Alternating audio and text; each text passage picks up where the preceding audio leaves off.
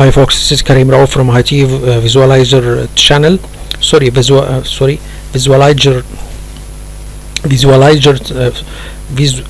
Visualizer channel. Today we'll continue our lab Marvel and DC United. We have been discussing in the previous video the following. This is the 10th video. We have been discussing the following. Here we begin our second part of the lab, which is creating the DC Comics domain. In the first part of the series which we have been discussing, we have been discussing how we can create the Marvel domain. We have created two domain controllers, we have created group policies, we have created the users from the Marvel universe, okay, and the groups also from the Marvel universe. We have been discussing all of this in the previous or the first part of the series. This part will begin creating the DC Comics domain, which will contain all of the DC Comics characters, villains, so and so. So the first thing we will do in the Azure, that we have created a resource group for the DC Comics domain. This is the first thing to do. We have created a resource group, and we have created this resource group in the Microsoft Data Center region US Central. Okay, the Marvel domain, we have created all of the domain controllers, the resource groups, the virtual networks. All of these were created on the Microsoft Data Center region US East. So this will be in a different region. It is US Central. So you have first created our resource group, because this is the first thing to create. If you are working with the Azure Cloud interface, you need to create a resource group, and under the resource group we will begin creating the different items. So this is the basic container, or this is the main container that will contain all of the Azure elements. Okay, so we have created DC Comics resource group, okay, in the data center US Central, and then we have created our virtual network for the DC Comics. We have created a virtual network space address, which will be 10.0.0/16, and then from this network space address we have created our first subnet, which we will have all of our DC Comics domain controllers and workstations will take its IP addresses from this first subnet range. Okay, and we have added the DNS server IPs, okay, to the DC Comics virtual network configuration item. So if any virtual machine created under the DC Comics virtual network address space, it will be delivered, or the IP of the DNS servers will be delivered to it automatically. Okay, so we have created the DC Comics resource group, and then we have created our DC Comics virtual network space address, and from it we will create our first subnet, and we have the DNS server setting to the Azure virtual network resource, and then we have created our first domain controller through creating an Azure virtual machine. And then after creating the Azure virtual machine, and we have Windows Server 2019 on it, we will install the Active Directory domain services, and then promote the server to be a domain controller. Okay, and then after that we created our DNS reverse lookup zone. We have said before that the DNS function is to resolve the name of the workstation or the server to an IP address. As for the DNS reverse lookup zone, it is different. It resolves the IP address of the workstation to its name. Okay, so it's reverse of the normal DNS or the forward DNS zone. The forward DNS zone, it is its function is to resolve the name of the PC or server to an IP address. As for the reverse lookup zone, it resolves the IP of the workstation or server to its name. Okay, full domain name, of course. Okay, the DNS resolves even for the DNS forward zone or the reverse lookup zone, they work with the full domain name. So they give you if you give it the IP address of the workstation, it will give you the full domain name of the workstation or domain, and if you give it the full domain name of the PC, it will give you the IP address. Okay, so, and we have then after that we have found a problem that when we added the DNS servers to the network connection properties to the server manually. As I said before, the DNS servers should be distributed automatically through the Azure virtual network space address. It should be delivered to the Azure virtual machines automatically. You don't need to put DNS servers in the network properties of the server. Okay, this is done automatically for you. Okay, and when we have done this have done a little bit of a problem.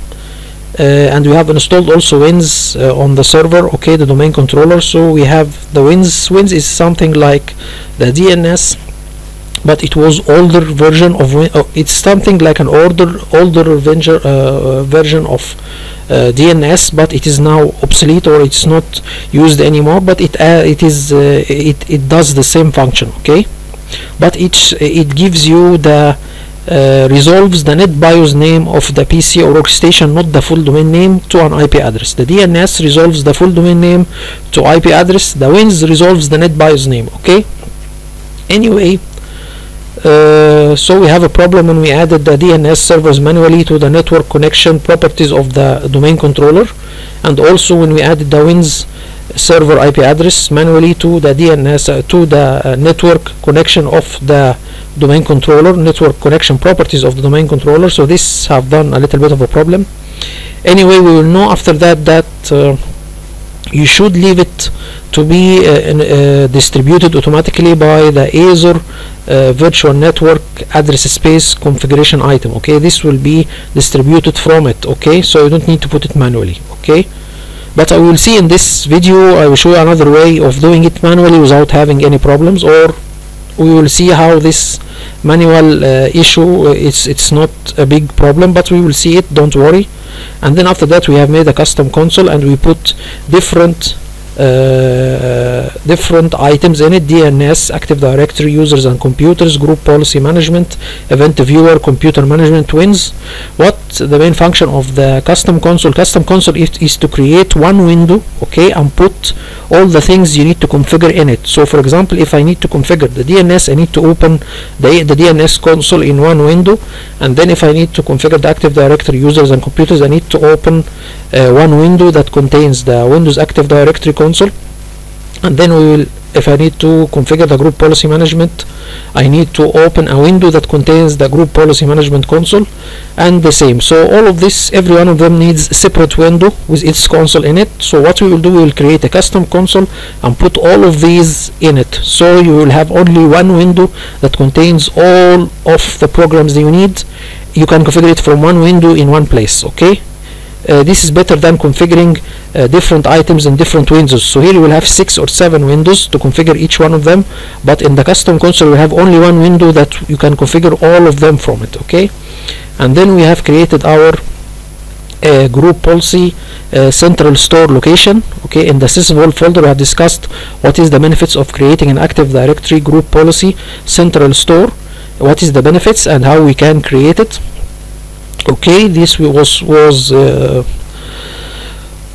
discussed in the previous video. Please refer to my previous video for more info. And then we have a group of group policy templates for the Firefox, Chrome, Classic Shell and Office. All of these are copied and added to the Active Directory group policy center store location. So by doing this we can not only configure, just a minute.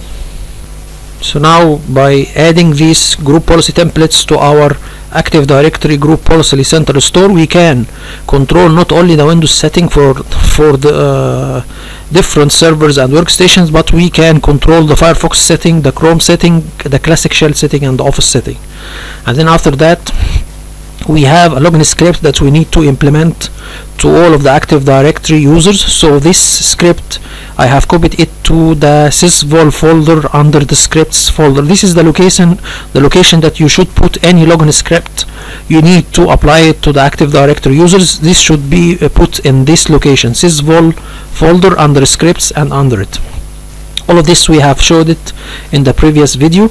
And then after that we have created our Active Directory DC Comics heroes and villains, users and groups and group members, okay, and robots and computers using PowerShell scripts.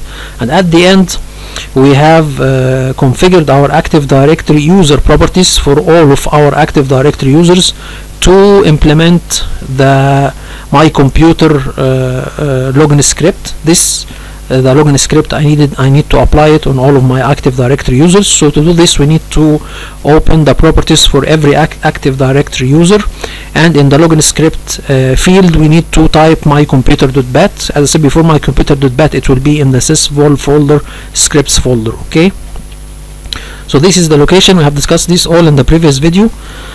Please refer to my previous video for more info. This video we will discuss how we can create the department shares, okay, and the user home directory folder share. What is the department shares, or what is the home what is the user home directory folder share? I will show you all a small graph explaining this. Okay, what is a department share? Just a minute. Here we have, if this is our domain controller, we will install file server role on it. Okay, and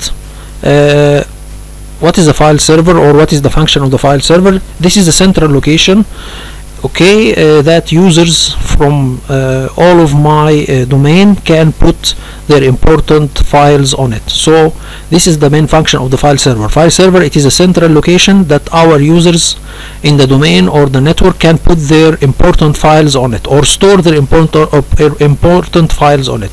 So how this will be done? We will install the file server role on our Active Directory or our domain controller, and then this is the hard disk of the file server.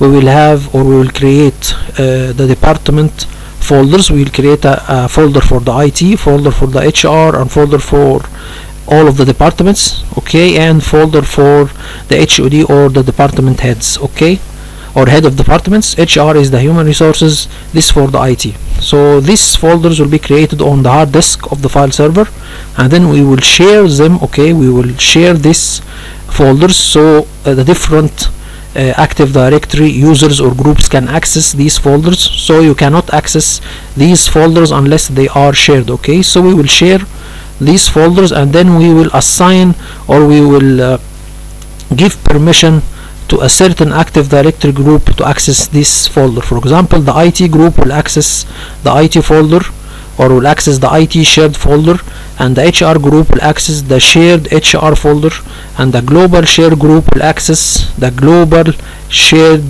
folder. This is a folder that is available for all of the departments. So this is available for the IT department, this is available for the HR department, this will be available for all of the three departments, the department head of the department, HR, and IT, okay. And at the end also, this is the HOD folder. The HOD group will have access to the HOD shared folder. So the first step to create the folders, share them, and then give certain groups the right to access these folders, okay. So how we can, for example, here we have give the IT group permissions to access the shared IT folder, but what they can do with, or what they will do with this shared folder, or what is the permissions assigned to them on this folder. Here is the permissions.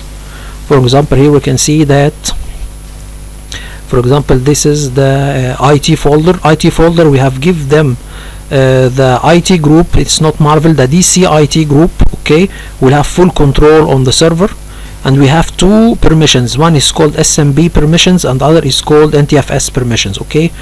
These both permissions control what the IT group will do on this shared folder, okay. So we give the IT full control on this folder by using NTFS permissions and SMB share permissions. Someone asked me why we put two permissions that are typical on one shared folder, or on the same folder we have two permissions that are identical or the same folder. This is like you have a safe with two keys. So if you have a safe with one key, it's not security, or it is not secure. But if you have two keys for a safe, then it will be much better. So we have the IT will have full control on the IT shared folder. This will be full control on NTFS permissions and SMB share permissions, okay.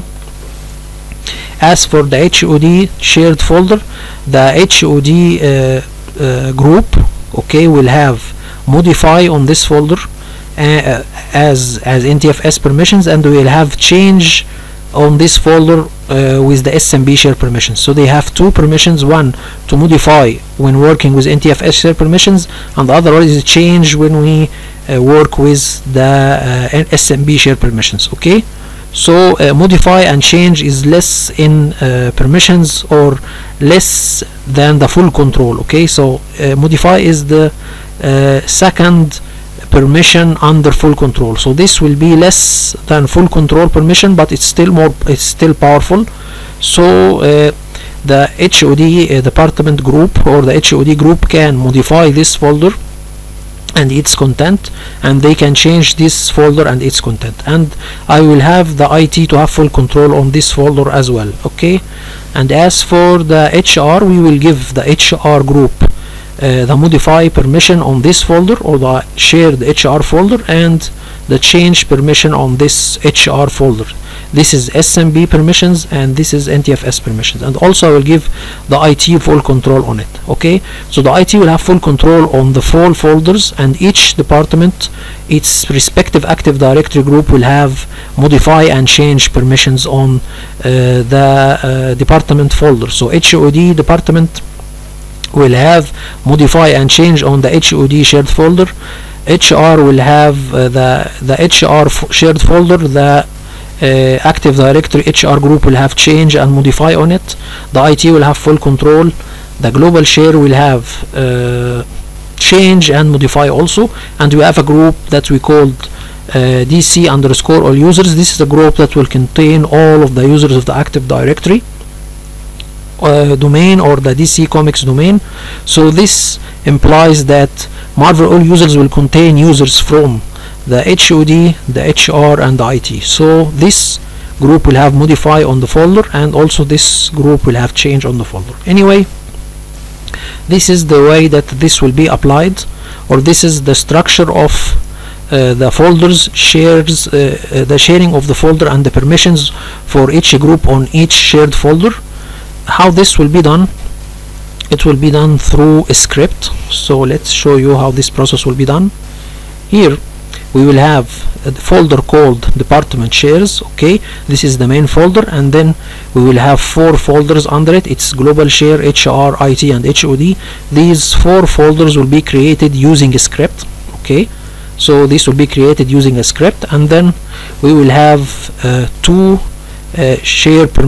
permissions on each folder: NTFS permissions with the blue color and SMB share permissions with the green color. Okay, so this also will be done using 2 scripts. We will have a script that will have SMB share permissions on each folder, and we have another script that will apply NTFS share permissions on each folder. Okay, when we apply the SMB share permissions with a script, this permissions will be added, and he will remove the everyone group from each folder. By default, everyone group, when you share a folder, okay, through the SMB permissions, okay, they will have by default, when you share these folders using the SMB share permissions, you will have a group called everyone. So should, as a security practice or a best practice, to remove everyone from the share permissions of each folder. Okay, so this is will done through the SMB share permissions script. It will put the SMB share permissions and remove everyone group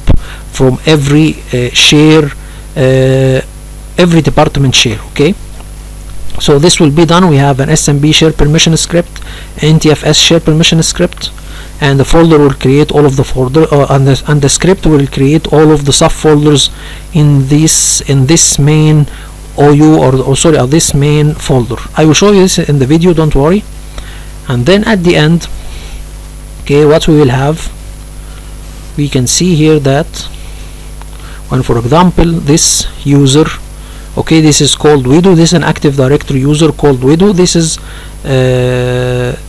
Natasha Romanoff, okay, in the Marvel universe. Anyway, so when this user logs in with its Active Directory user account, you will have its department share appear. So this Widow is it is a member of the human resources group. So you will have the HR share appear for it as a mapped drive, and this is also the global share. As I said before, the global share, it is shared between all of the departments, so it will appear for her as well.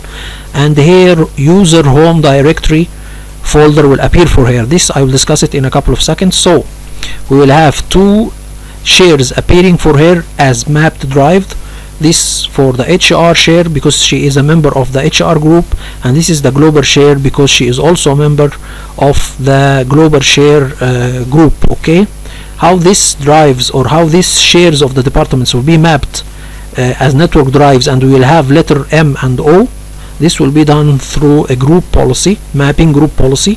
Okay, department shares mapping letters. Okay, so we will have every department share. For example, this is the department share of the HR. It will be mapped as network drive M, and the IT will also have each share as mapped as M. And as for the department heads, they have their department share mapped as N, and for the global share, this will be shared between all of departments, so we have it as O. Okay, so every department will have its drive or its share mapped as a network drive, and you will see its name on it. For example, if Karim is logging in, so you will see HR, and instead of it you will see IT, and in front of it M. Okay, so and you will see global share O, and I will see my home or user home folder. Okay, so we will have our department shares mapped as network drives through using a group policy. As for the user home directory folder will be mapped according to another process. Okay, so this is how we will create the department shares, how we will map it as network drives, what is the process of creating it. This is the directory, or this is the department shares. Let's go to the user home folder. Okay,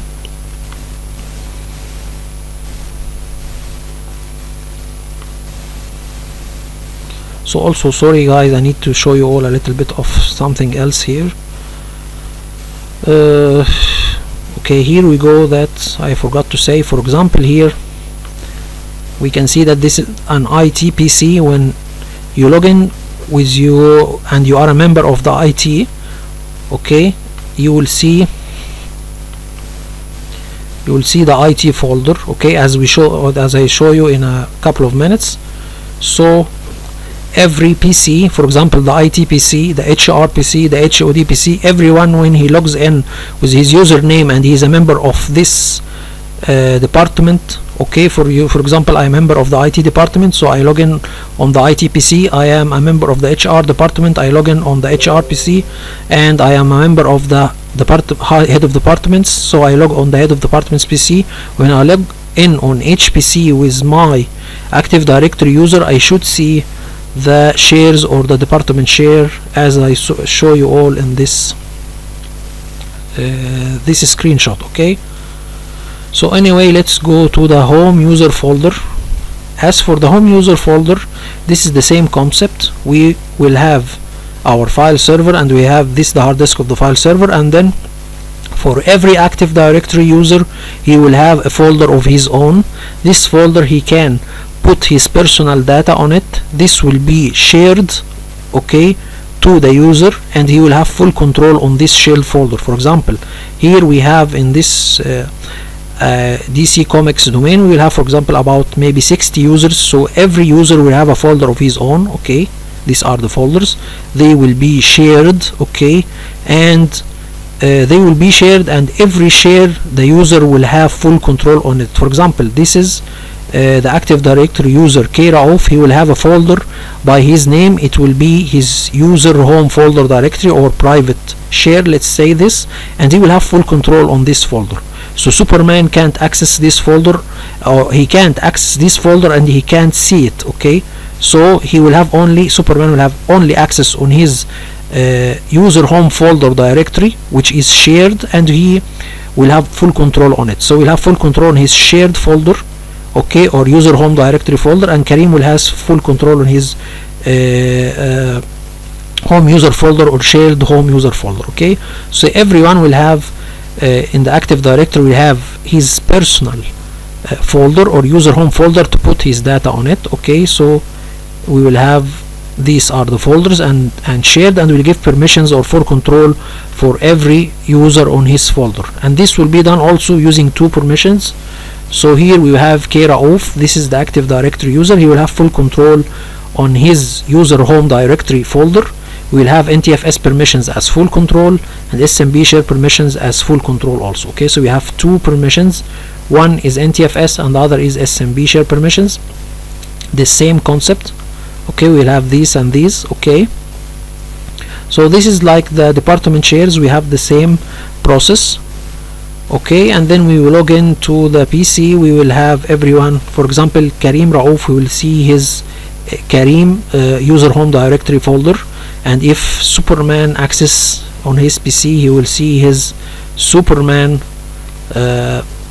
Superman folder, where it is. Okay, Aben Sur Superman folder. Anyway, so how this will appear in the let me show you all, just a minute.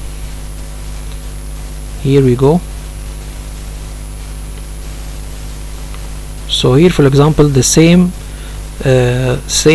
screenshot here. Widow will access with her Active Directory user. They will see, or it will see her department shares and her user home directory folder. It will be named on her name. So the Active Directory username will be Widow, and her home user directory will be named as Widow, and it will be mapped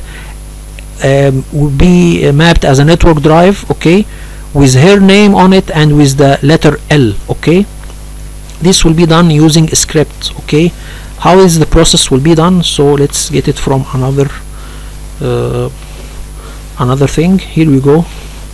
We will create a folder and we name it users. Okay, users, and then we will use a script that will create the subfolders or a folder for every Active Directory user, and will give the correspondent Active Directory user full control on it. For example, we have 60 Active Directory users, so we will have 60 folders created under users folder, and every Active Directory user will have full control on his created folder. For example, the user Keraof, Active Directory Keraof, will have full control on his folder and will have his home user directory mapped as a network drive L. Okay, for example, Vision will have his user or have his home user directory folder named on his name. For example, my user home directory folder will be named according to my Active Directory name, and we have full control on it. So the same will be done. Every user will have full control on his user home folder directory. After running this script, if we go to the Active Directory users, okay, for example, this is a user, and this Active Directory user properties, we can see in the tab of profile, we see that the home folder, we will see that the L will be selected, and our Active Directory our home folder will be created automatically. Okay, our home folder will be created automatically. Okay, but just to note, okay, what we will do, we will only create the main folder called users.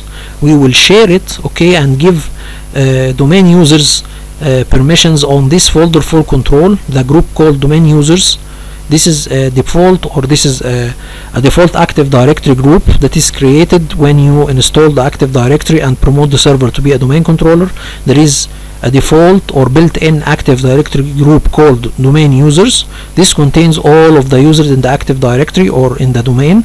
So we will give this group on this folder full control. Okay, this is what we will do. We will share it and we give it SMB share permissions as full control for the group called domain users, and as NTFS we will give it also full control. So we'll give it an NTFS share permission as full control, and we'll give it SMB share permissions as full control for the group called domain users. Okay, so this will be done. This is the script, or this is the way it will be done.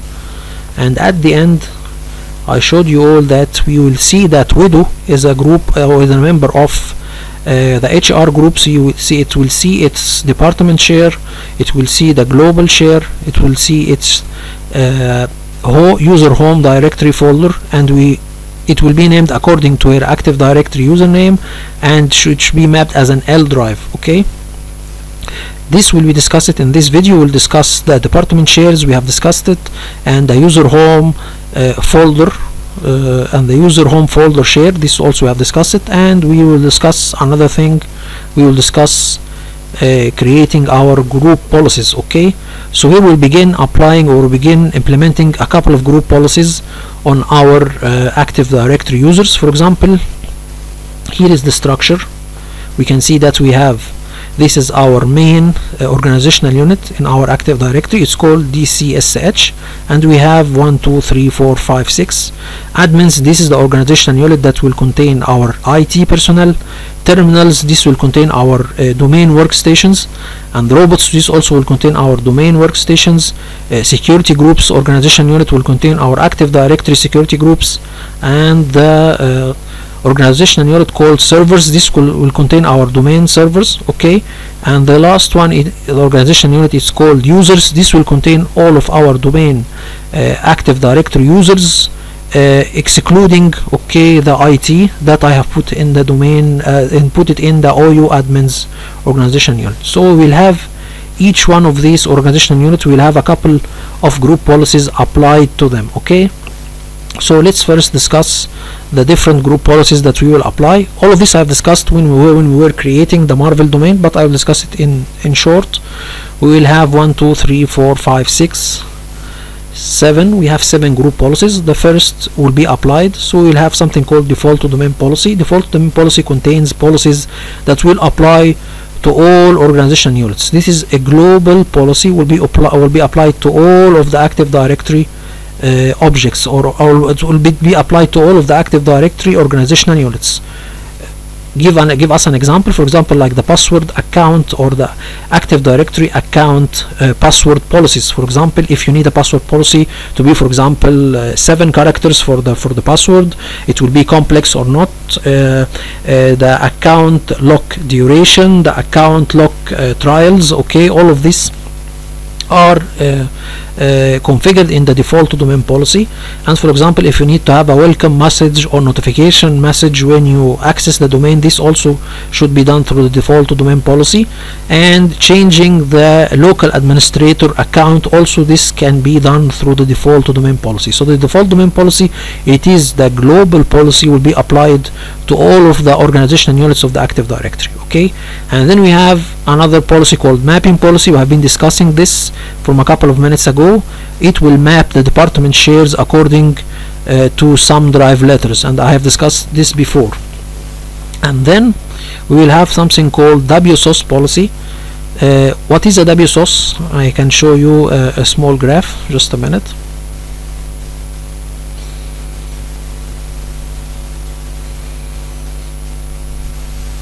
So what is a WSOS? A WSOS, we will have our server, a domain controller, and we will install on it something called WSOS. WSOS is called Windows Server Update Services. Okay, let's discuss a small concept before this discussing what is a WSOS. It's called Windows Server Update Services. Every workstation in the domain, for example, or server, have an operating system. There is updates that will be issued for this operating system to fix bugs or to update some features. So if you are working without a WSOS, every workstation or computer will go to the internet and go to the website of Microsoft to get the different updates. So imagine that you have 4 PCs, all of them are accessing the internet at the same time, and all of them are getting the different operating system updates. So you will have a lot of internet traffic, you will have a lot of updates repeatedly downloaded. For example, if you have 2 workstations that have the same operating system, every one of them will download the same update twice. Okay, so this is this will be repeatedly, or this is unnecessary space and bandwidth taken, and in the same time this will take a lot of bandwidth from the internet, especially if they are updating themselves on the same time. So multiple updates, lots of internet bandwidth consumed. So let's go here to the WSOS. Here we will have our domain controller. For example, this is a traditional work group scenario. So if we go to the domain and we have our domain controller, we have WSOS installed, and then on the hard disk of the WSOS server or on the hard disk of the domain controller that we have WSOS server installed or WSOS server role installed on it. Okay, just a minute. So here we will have our server domain controller. We have WSOS role installed on it, and this is the hard disk of the domain controller. Okay, we will have a folder created on this hard disk of the server, and then we will download all of the updates needed by our different workstations on this hard disk of the server, and then we will distribute it once to all of our workstations. So every workstation will not go and get its update. No, the server will go and download all of the updates on its hard disk. So every workstation will not, as I said before, go outside to the internet to get the updates. The server will go to the internet, talk to the Microsoft website or the Microsoft Microsoft servers, and get all of the updates installed on its hard disk or downloaded on its hard disk, and then it will distribute the different updates to the different workstations and servers.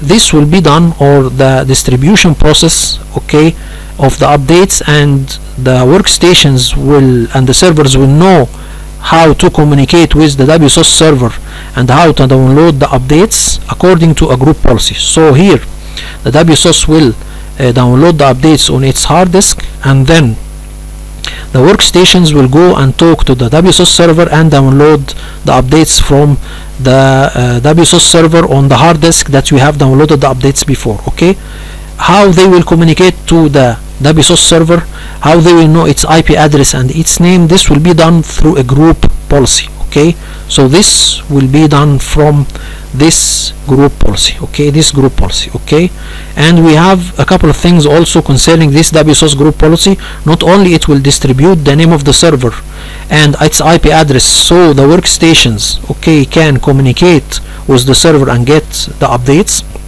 but we have another thing to do with this group policy, or we have another function, or we can configure the WSOS group policy to do another thing. So here, guys, we use this WSOS policy to distribute the name and the IP of the WSOS server to the different workstations and servers in the domain, so they can communicate with the WSOS server and download their updates. Okay, and also through the WSOS policy we will control, for example, if the updates will be installed automatically, all the user on the workstation should install this update manually. This will be done through the WSOS policy. And also, if the updates will be installed automatically and they need restart, okay, should the user make a restart by himself, or should this be done through the WSOS group policy automatically? So through the WSOS policy we will distribute the IP and the name of the WSOS server through the different workstations. The server can communicate with the WSOS to get their updates. The installation of the updates, should it be done automatically or done by the user? The restart to the machine after the updates, should this be done manually or automatically by the WSOS policy? Okay, this is the WSOS policy. And then we have something called Classic Shell Policy Admin and Classic Shell Policy Limited. This is a program that before will change the layout of the start menu of Windows 10 from this shape to the Windows 7 shape. So these two group policies will control what users will see from this interface. So the group policy admin, this is for the IT. I have opened all of the menus and items in this program for the IT group. Okay, so I apply this group policy on the IT group. As for the Classic Shell Limited, I have removed some icons from this program.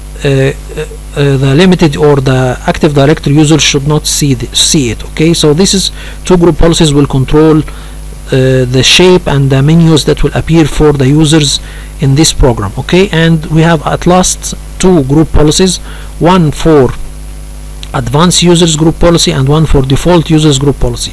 These group policies will control who will see or who will access the USB and DVD-ROM. The advanced users group will can access or allowed to have access to the USB and DVD. As for the default user, they are forbidden, or we will disable USB and DVD for them. Okay, so this is the 7 group policies that we will apply. which will be applied to each organizational unit. We have the default domain policy. It will be applied to all of the organizational unit. For example, the admins, this is the organizational unit that will contain the IT. We'll have the default domain policy applied, the mapping domain policy applied, the classic shell policy domain, the classic shell policy admin applied, mapping policy, default domain policy.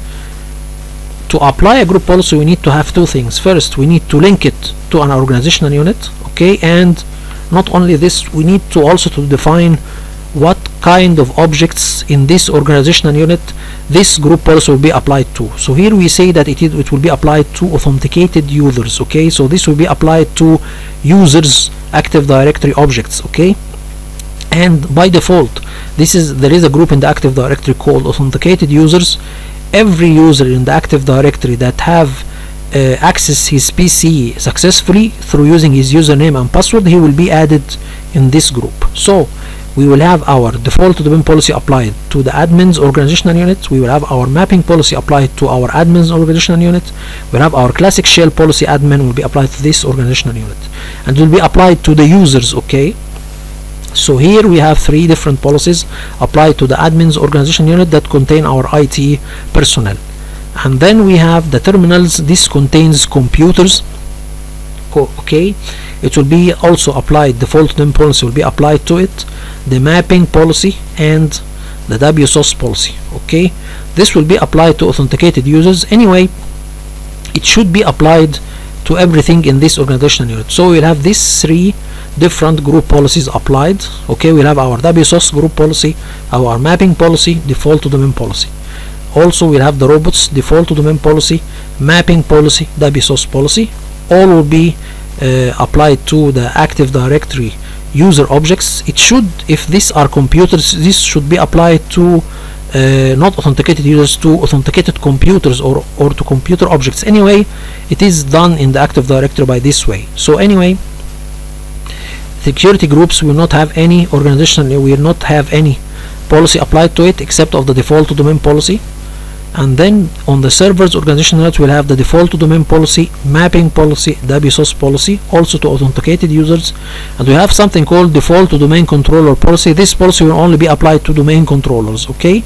And at last, we will have our users organizational unit that will contain all of our Active Directory domain users, except of the IT that will be put in the admins organizational unit. We will have the default domain policy applied to them, and then we'll have our classic shell limited applied, and the advanced users group policy applied, and the default users group policy applied. Here is the trick: the advanced users group policy will not be applied to authenticated users, but will be applied to a group called DC Advanced. This is the users in this group. I want them to have the USB and DVD opened for them, so I am specifying a certain Active Directory users or certain Active Directory group to apply this group policy to it, okay. And this will be done through the security filtering section, okay. And we have the default users group policy. This group, I will apply this group policy to them because I need to disable USB and DVD to this Active Directory group. So this group policy will have USB and DVD disabled, and it will be applied to this Active Directory security group, and this group policy will have the USB and DVD opened, and it will be applied to this Active Directory security group. So this is in brief what we will discuss in this video theoretically. We will now go to the section, or we will go to the video, and we will begin applying them in a practical way. So please hold with me. As I said before, this is the WSOS, okay. The WSOS, we will have the updates. He will get to the internet, we will save it on the hard disk, and then the workstations will go and communicate with the WSOS server, and it will ask for the updates, and then the server will go to its hard disk, take the updates, and distribute it to the organization, or distribute it to the workstations and servers in the domain. One central location and one download session, and less internet bandwidth consumed. So here we have only one server accessing the internet, getting the updates once, okay. So we are, and we can do this in the midnight, so we do not consume more internet. In the work group solution, there is 4 workstation getting the same updates or different updates and a lot of bandwidth consumed. This is only one machine with one internet connection and with one download, not multiple downloads, or with one type of download. Okay, and this we will have it more so it's a centralized location, one download session and less internet bandwidth consumed. This is one PC downloading different updates and saving it to its hard disk. This is our different PCs downloading different updates. So this is we will discuss in the video. So let's go to the practical part of the lab and we'll begin see how we can apply all of this. Just a minute. So let's begin our practical part of this lab. So here in the previous video have been implemented the login script, okay, that will be implemented on every user in our Active Directory. When he logs in for the first time, we can see that the PC name, it is this PC icon appears on desktop and it was changed from this PC to the name of the computer, and we have our keyboard layout English and Arabic installed, and we have the time zone to be Cairo. All of these are written in the script and implemented on the user. Then we will begin applying or creating our 7 group policies and applying them to our different organizational units. Okay, anyway, here just to take a note, I have here all of the group policies in this folder. They are exported from a previous video or a previous lab. So these are ready configured group policies. Okay, I have exported them and then we will import them to our Active Directory. But before importing them, we will create 7 group policies with the same names that I have exported from the previous lab. Okay, and then we begin importing each group policy to its correspondent blank policy one by one. So here we will, for example, here we'll create 7 group policies that are with the same name that I have exported from the previous lab, and they are blank, and then we will import every group policy name to its correspondent blank group policy name. We will see that in a moment, so don't worry, we will see that practically. So here this is the group policies names and the group policies configuration. So we will begin creating blank policies and then we will import every policy to its correspondent, every full policy or every configured policy to its, we will import it to its correspondent blank group policy. Okay, so here we have created a blank policy called advanced users group policy, and then we will create another one called classic shell policy admin, and then we will create classic shell policy limited.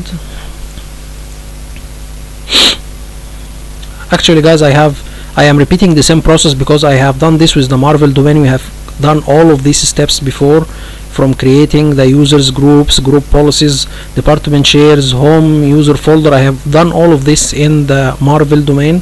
So this is repeated steps for the same thing. Okay, so you can refer to my Marvel domain videos, or you can just to know more. Okay, so here we are creating how much policies. Now we have 1 2 3 4 5 6 7. We have 7 blank policies, and then we'll begin importing each policy. Okay, so here we will go and tell him import setting, and then we go to the folder that I have my exported group policies in, and then we begin importing each group policy. Okay, so here I have my exported group policies in.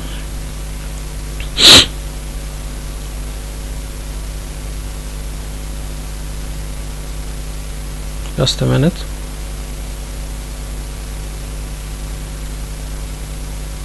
And then I have my group policy on my desktop. Okay, in a folder called DC domain,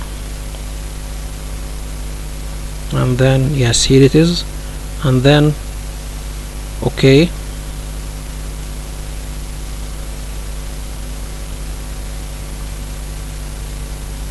and then I import the first one. I will import advanced users group policy, next.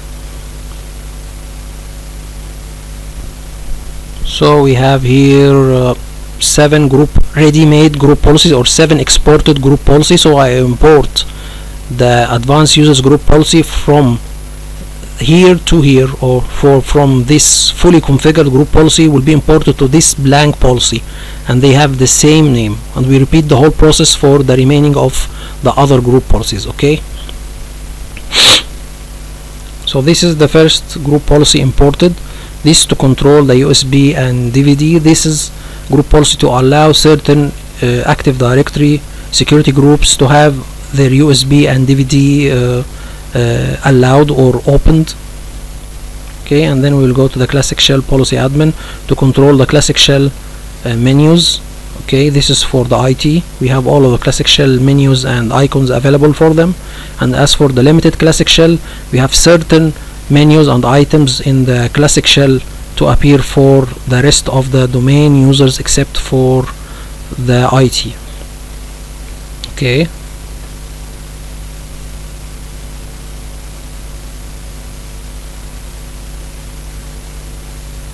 okay, we need to click OK on this folder. Okay, this notification, we need to click on it, and we should do this also for the default domain controllers also. So you need to click on both and accept OK when the notification appears. This is basically telling you that your group policy location is changed to this whole folder, and there is some conflict between the new location and the rights, or there is some conflicts when you have changed your group policy location from C Windows group policy or C Windows policy definitions to sysvol folder. There is some conflict in the permissions, and this OK will fix these permissions. Okay, so we need to do this for the domain default domain policy and the default domain controllers policy. Okay,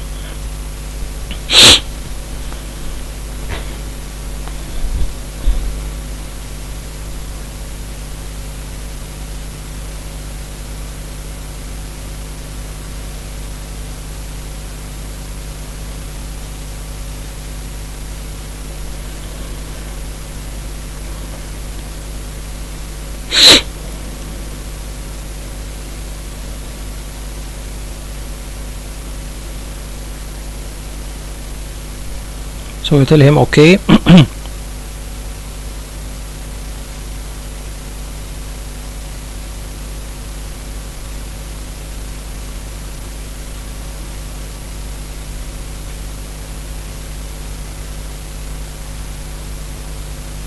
And then we'll import the mapping policy.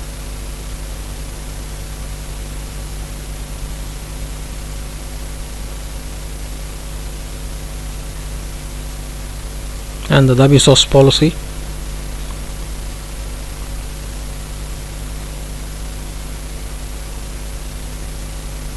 So now, after importing all of the policies, we will begin changing some setting in certain group policies, and we will change some security filtering in some, or we will begin playing in the security filtering section in some group policies, especially for the advanced users group policy and the default users group policy, because we need them to be applied to certain Active Directory security groups.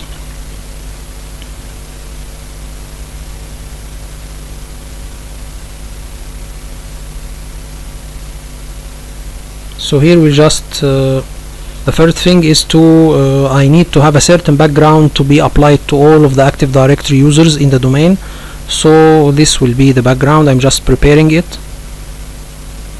These are old backgrounds, and I am renaming them because I need certain background to be applied with a certain name, because in the group policy the file for the background is named background.jpg. Okay, so I have another background, I will name it background. Okay, so this will be applied. Okay, we will see this, don't worry, these all are certain backgrounds and screensavers and lock screens to be applied to all of our Active Directory users in the domain of DC Comics. Okay, so I'm just preparing them. Okay, you will see that in a moment. For example, the lock screen will be applied from the file named lock.jpg, this was an old one, and the background will be applied, and it is called background. So this is an old background one, and this is lock one. Okay, these are old backgrounds and lock screens. So the file is lock and the file is background, and we'll have certain things, okay, also applied.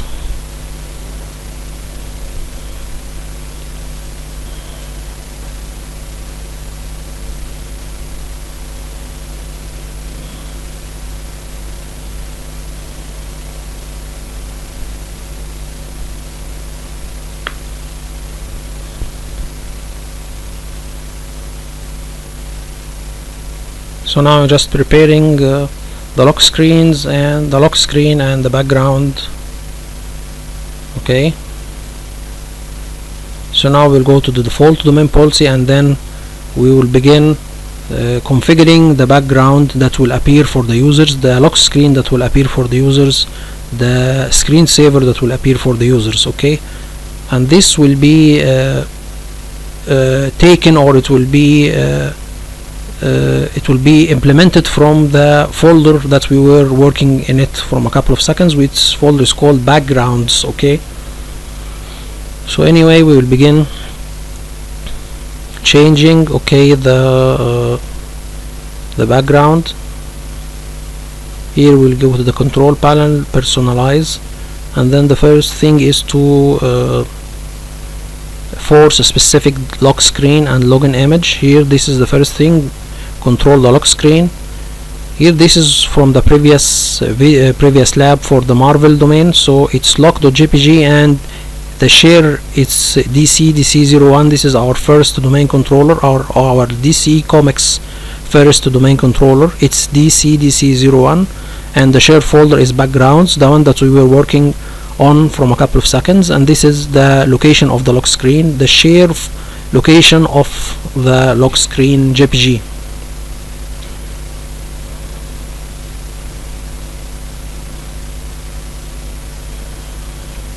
And this is a couple of group policies applied, preventing the changing, or prevent the lock screen camera to be applied, prevent the changing of the lock screen and image.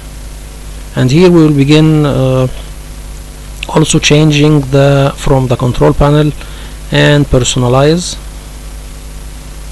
Okay, we will enable a screensaver, and then we will choose the location of the screensaver. Okay, this is the enabling, and there is a protection or force a specific screensaver, so no one can be able to change the screensaver. And we have a protection on the screensaver. If anyone needs to log into his PC after the screensaver is applied, he needs to put a password. Anyway, this is the new location of the screensaver for the DC Comics. It's called DC, the screensaver is called DC.scr.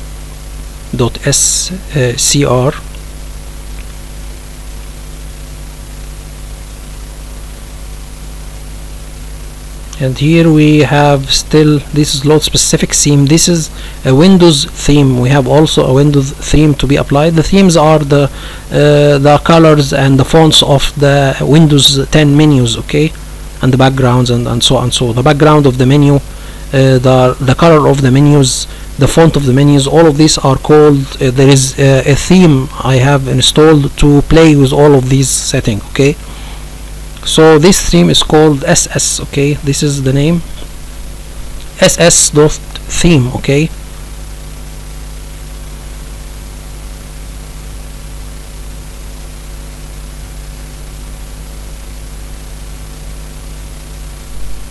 I think I need to pass it real quickly, just okay. Anyway, so this is the theme, it's ss.theme, okay. And then we need, the last thing is to apply the background, okay. So we need to apply the background.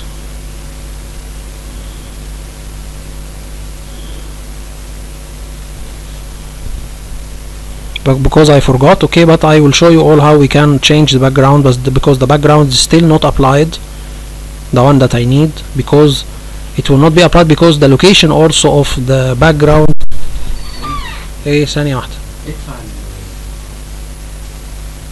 So anyway, I forgot to change the background because the old background, its location is not correct, so it will not be applied.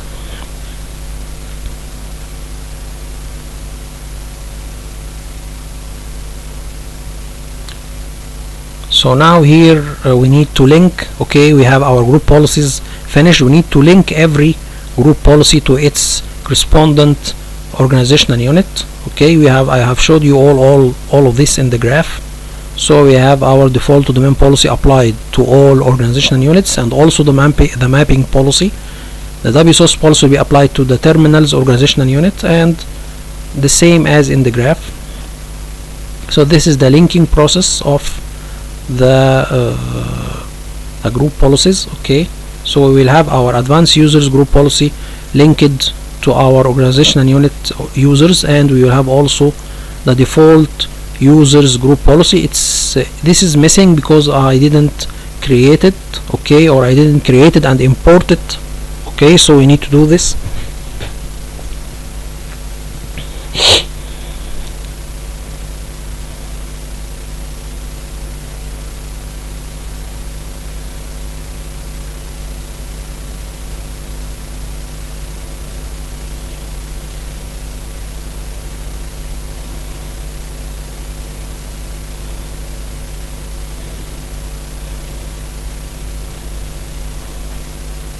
This is the group policy that will block the USB or disable the USB and DVD for the users. We needed to also to be linked to the users organizational unit. So we have two group policies, advanced users group policy and default users group policy. They will be linked to the same organizational unit, and we will control which users in this organizational unit both group policies will be applied to through groups. Okay, so in the organizational unit we have a lot of users, and we have two organizational units. Okay, sorry, and we have two group policies. So every group policy will be applied to certain users in this organizational unit through using the groups or the Active Directory security groups. We will see that in a moment. So now we have users applied, advanced users group policy and default users group policy. We need to, in the security filtering, to apply these group policies to certain Active Directory groups or security groups. The classic shell admin will be applied to the admins, and the classic shell limited will be applied to the normal users. Okay,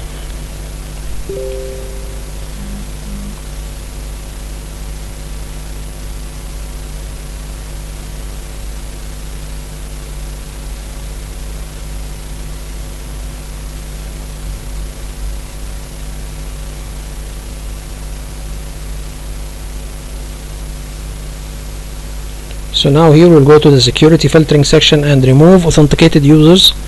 Okay, and then we will add the advanced users or the DC Comics advanced users group. Okay, this DC advanced users group, I have added certain users in this DC advanced users group, so this group will have group that contains certain users will have USB and DVD open for them. Here when we remove authenticated users, it will say that group policy requires each computer account to have at least read permissions. Okay, so he can read this group policy and apply it. Okay, so this is done automatically before you remove the authenticated users. This was already done. Okay, or this already it's working. You don't need to add. It is saying that you need to have each computer to have permissions to read the GPO from a domain controller in order for the user group policy setting to be applied. Okay, so it's saying that, just a minute,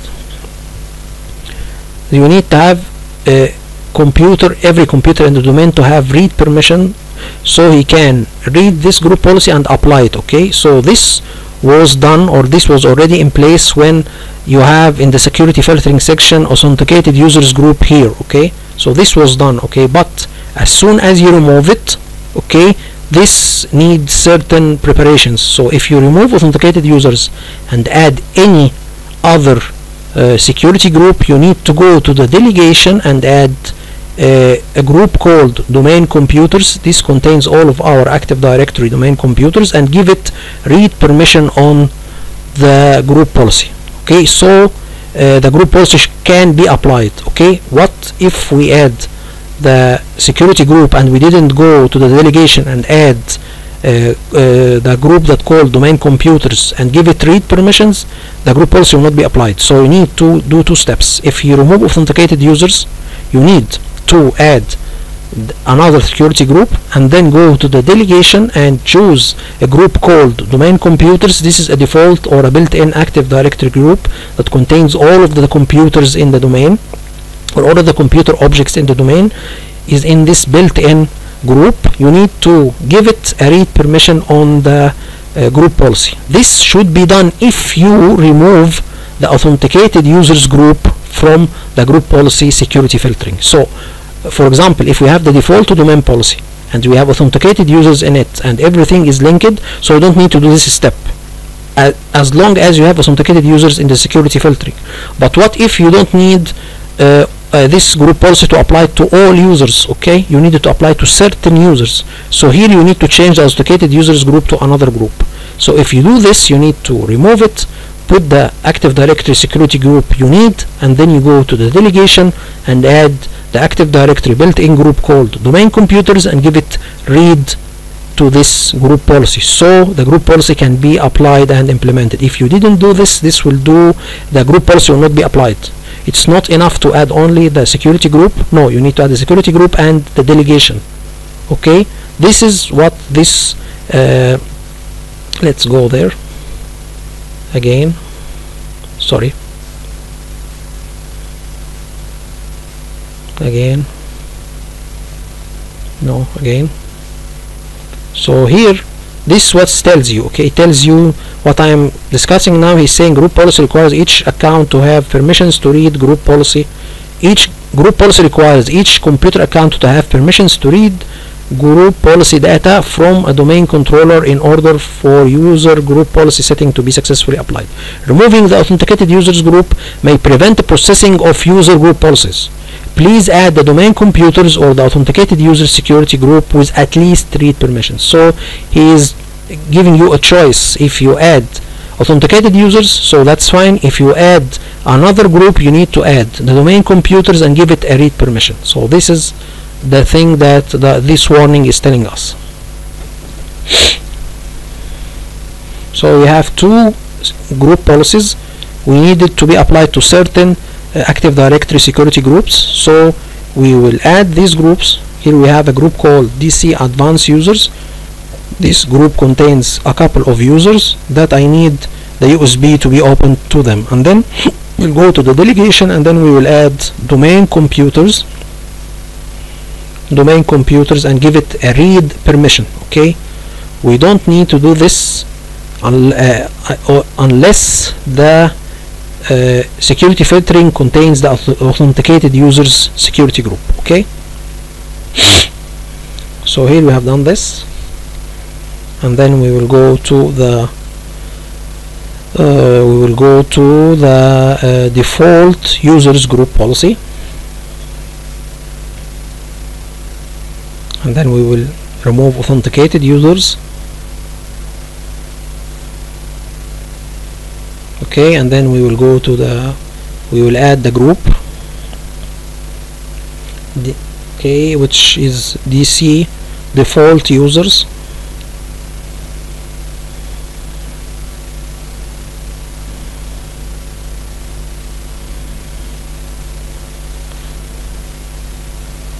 Go to the delegation and add, actually this I have encountered it in a production environment.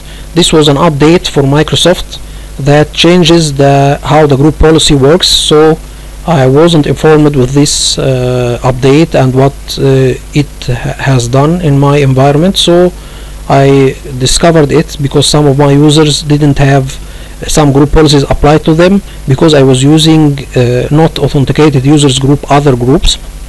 So I have discovered it when I searched Google and found this in a certain security bulletin or a certain security uh, report, okay, or something. So I discovered it and I began applying it, and I took care of when I create any group policy after that.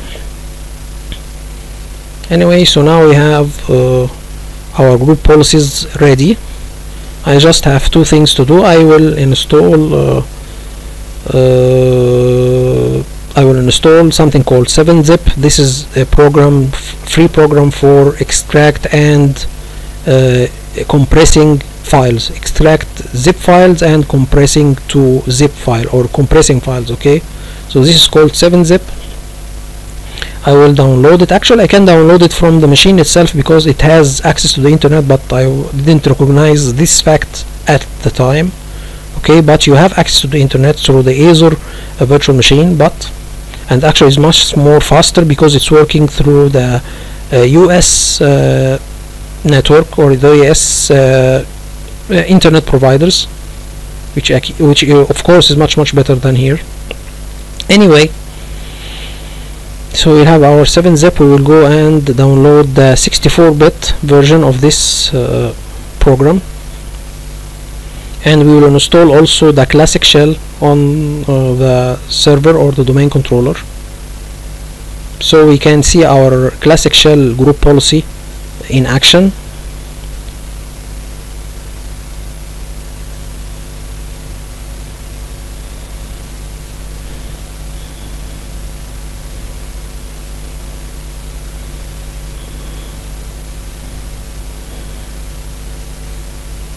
Here, copy it and paste it in through the remote desktop connection on the desktop of the domain controller,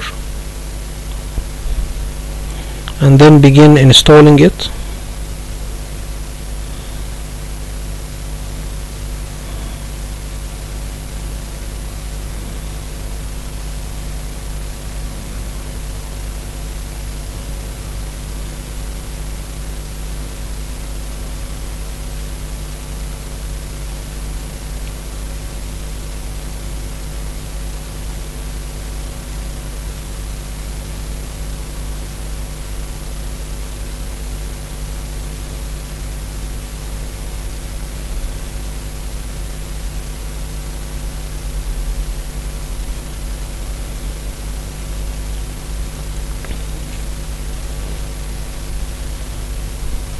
So this is the theme pack for the DC Comics, okay. Anyway, I can pass this real quickly because I have already done this before. Just a minute. Sorry, just a minute here. This is the theme, okay, and so now we will restart the server and see our group policies in action. We need to see the different changes that will be done on this server after applying the group policies, the default domain policy, the classic shell policy. First of all, I can see here that I didn't install the classic shell, so I need first to install it.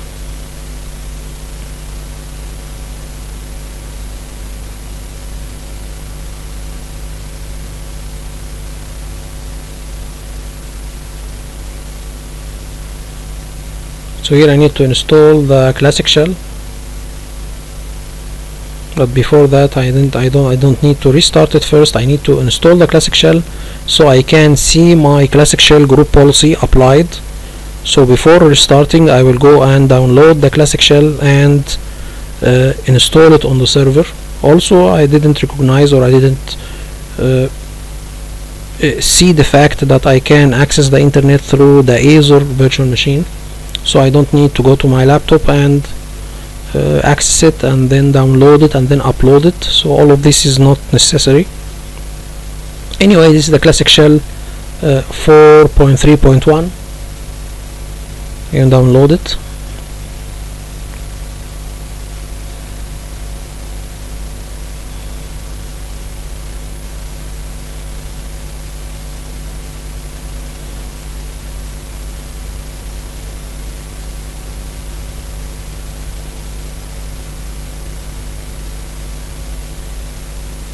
Then I will go and copy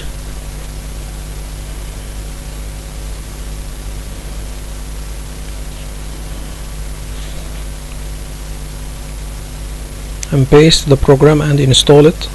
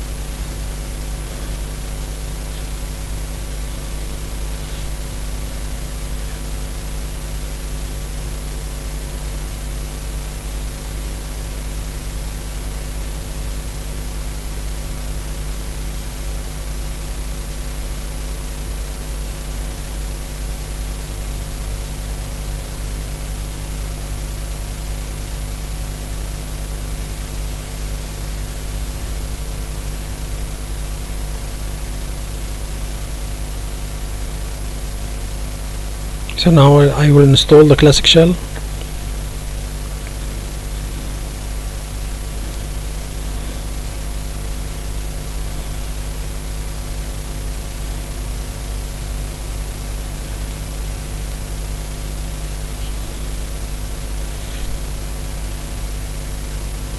So now we can restart the server, okay, and see our group policies in action.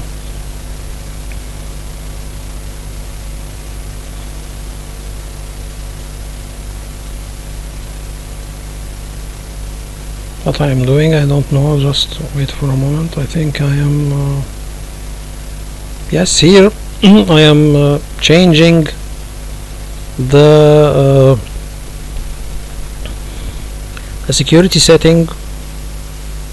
Just a moment guys.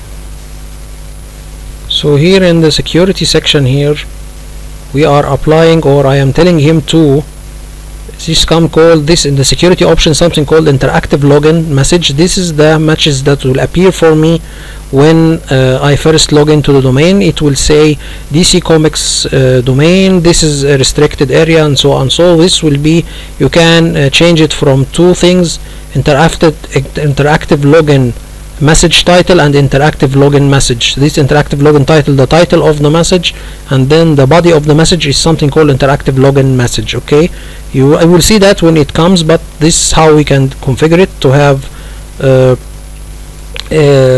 welcome screen that says that this is DC Comics domain and you are restricted to access it. This is done through interactive login message title from security options, okay, and the default domain policy through the computer configuration, interactive login message title and interactive login message. Okay, so this is done through it. Just a minute, let's do it.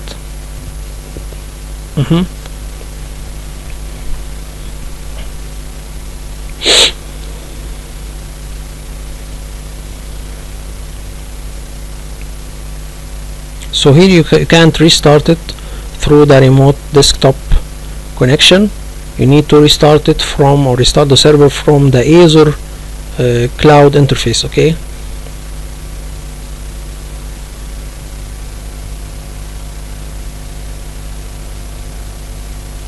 restart. Here is this, you see something here guys, he's saying to you some advices. For example, this is also a good thing from Azure. It says that you need to enable backup option in the Azure virtual machine to protect your data from corruption and accidental deletion, okay, or deletion. Okay, so this is a good thing that you can open the option of auto backup of the virtual machine, but this, I said before, it will cost you, so you need to know this option how much it will cost you, but in a production environment this option should be opened actually, okay, because this is a good thing. You need to have a backup plan for all of your servers. This is something like taking a backup of your server, okay, so this is a very good step. So you need to enable it if you are working in a production Azure environment, but you need to know the cost. Anyway,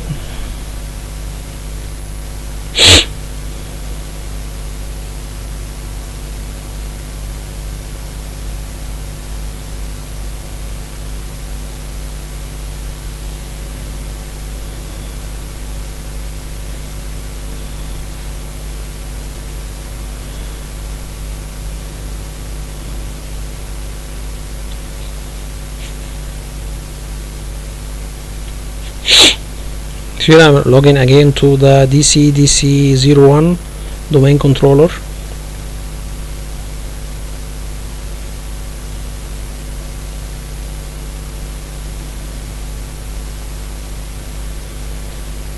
So here you can see that this is the interactive login message title, DC Comic Studio, and this is the interactive login message. This is done from the security options in the Windows setting under the computer configuration in the default domain policy, okay.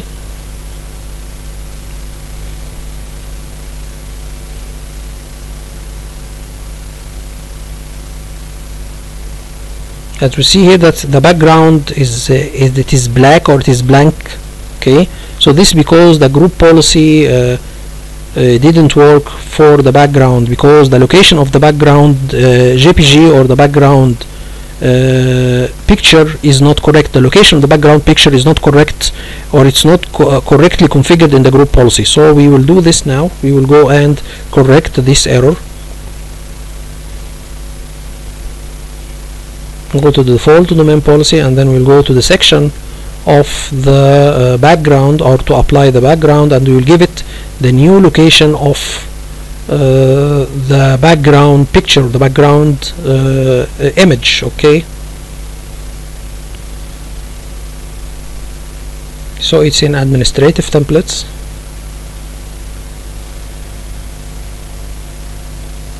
but I don't know, it is in the users section, user configuration. This should be done through another thing. Just a minute. Not here also. No.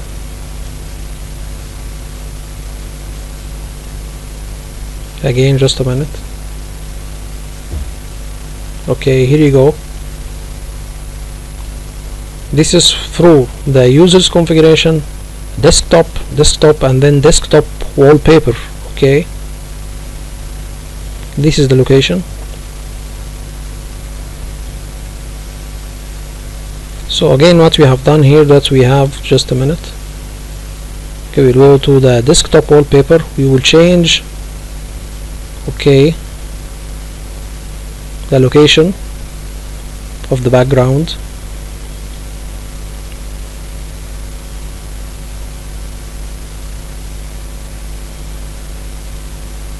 We need to restart the domain controller.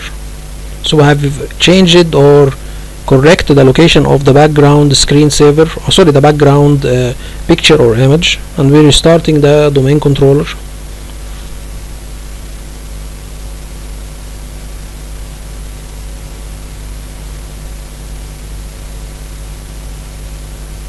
So we can log in now and see if our background is applied or not.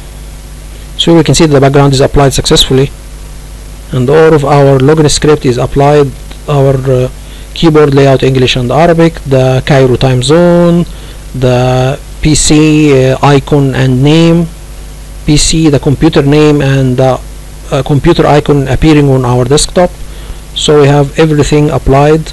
We now need to create another Azure virtual machine that will be our second domain controller in our DC Comics domain. So now we will create the second domain controller, okay, which will also act as a file server and a WSOS server and a lot of things. So we will put it in the resource group DC domain, and we will name it DCDC02, okay, and we put it in the US central region or data center region. This is where our resource group and our DC Comics resource group and Azure and DC Comics virtual network are created in the US Central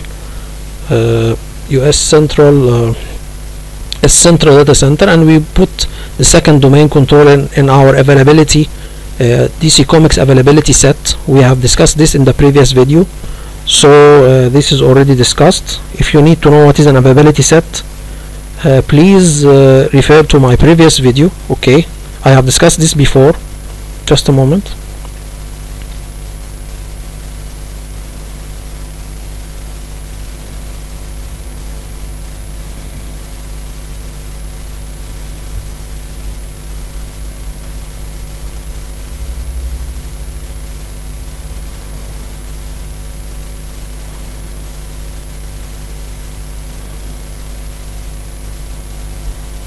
Okay, so now we have put our second domain controller in. We will create it on the US Central Data Center region, and we'll put it in our availability set. We have put our first domain controller in the same availability set, and we have put our first domain controller in the same availability set, and our second domain controller will be in the same availability set. We have discussed what is an availability set. This we are telling Microsoft that by putting our two domain controllers in this availability set, we need at least one of them to be online. So if you are doing any maintenance plans or something, please take care that one of our domain controllers should be up and running. So if you have a lot of servers, you can distribute the Azure virtual machines or on different servers in the same data center region, just to overcome the problem of maintenance or maintenance plan of some of the servers, or the maintenance plan of the servers that may contain one of our Azure virtual machines. Okay, so we have our domain controller, and we have the availability set. We have it in our availability set we have created before. We will have Windows Server 2019 installed on it.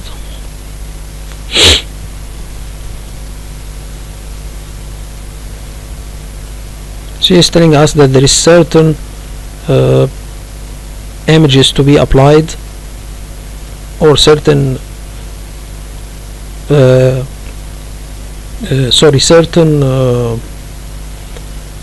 certain images, yes, also to be applied. We have Windows Server 2019, and we have our local administrator Kara off, and the virtual machine will have one CPU and 3.5 GB of RAM. And we have our the firewall to allow all of them, HTTP, HTTPS, SSH, and RDP. RDP to allow remote desktop connection program, and SSH if you need to connect to your virtual machine through using SSH protocol, and HTTP and HTTPS if you need to have web servers on this server. Anyway, we will have another hard disk added to this virtual machine. Okay, the virtual machine has already a hard disk that is 150 GB, and it's made in one partition, it's C, and then we have a temporary partition which is it's D. This is a temporary partition or a temporary hard disk that it's not available all the time, and then we will have another hard disk that we will make it 20 GB. Okay, this we will have this second hard disk, we will have our department shares and user home folders created on it and stored on it. Okay, so we need a hard disk with a larger space, so we can put our users department shares, or we'll put our important department share files and users files on it by creating department shares and creating user home folder shares. Okay, so we will add a second hard disk.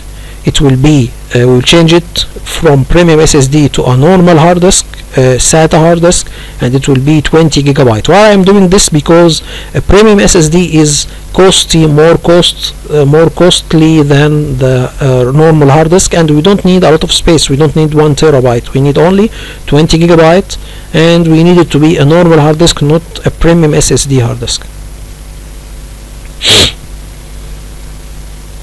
So here you can choose, okay, the space here. If you can see that we don't have 20, but you can type it manually in the custom disk if you need to create a custom disk size not in the list. So you can put it here and you can change it to not from premium, you can change it to this is one of the instructors for the Azure has advised us to change the hard disk type if you need to reduce the cost, especially if you are using free Microsoft Azure account, okay, the one that we are using in our lab.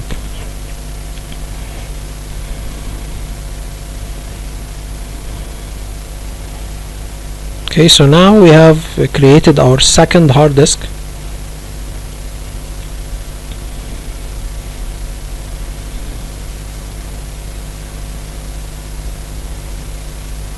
And then after that we will power on the second Azure virtual machine, and we will install Active Directory domain services and promote it to be the second domain controller.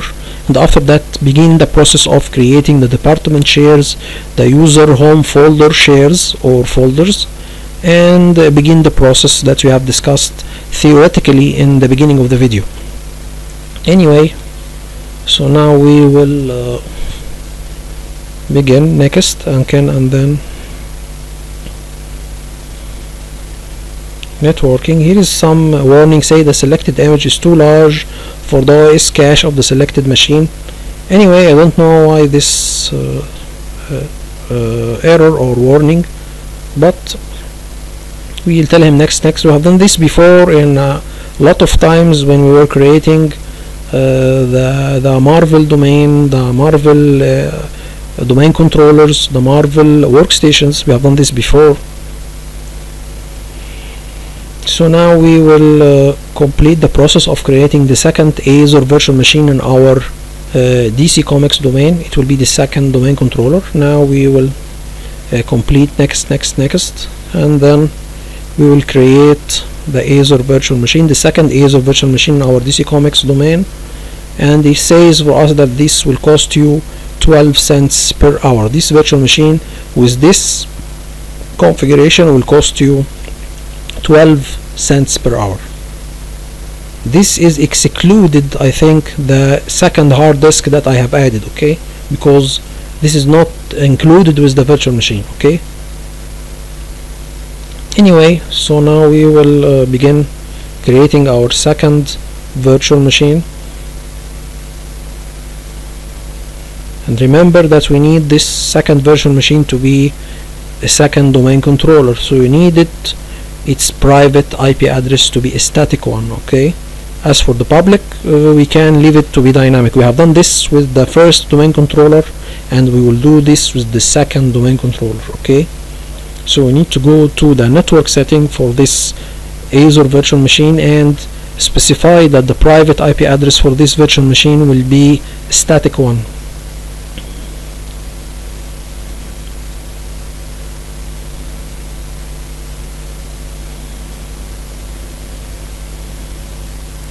So we'll go to networking,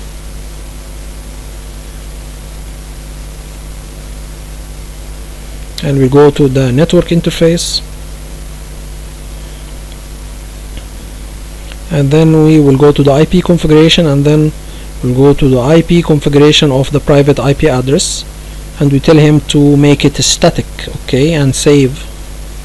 As for the public IP address, we will leave it as it is. We leave it to be dynamic. We have discussed before what is the private IP address and what is a public IP address. Please refer my previous videos, okay. And I said before, the whole process for the DC Comics domain was repeated exactly in the Marvel domain. So you need to revise the Marvel domain videos to know what we are talking about, or to cope with what we are talking about, because I'm talking very briefly in these videos because I have discussed this before, okay. So we'll go to the DC02 second virtual machine, and we will connect to it through the connect button, which will download an RDP file. We can use this file to connect to the Azure virtual machine. You can connect to the virtual machine using a couple or a lot of protocols. You can use the RDP protocol, the SSH for the secure protocol, connecting protocol, and something called Bison. Okay, so here we will connect using our local administrator account, and take care that our DNS servers is distributed to this Azure virtual machine through the configuration of the Azure through the DC Comics virtual network address space. Okay, this is done, or it is distributed from the Azure from the DC Comics Azure virtual network item. I have said this and discussed it, and have a graph for how this is done. Okay, so here we will go to our DC02. The first step, we need to go to the hard disk that we have added to this virtual machine and partition it and format it and give it a drive letter. Okay, so we can begin using it. Okay,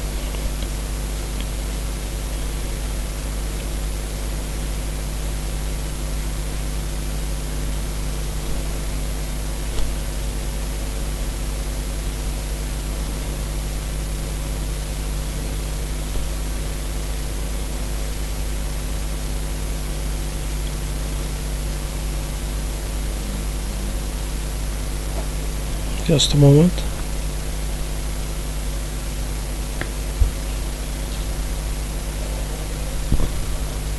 Just a moment.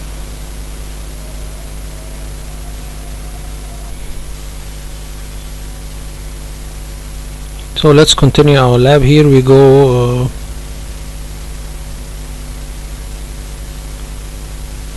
Now we have logged into our virtual machine.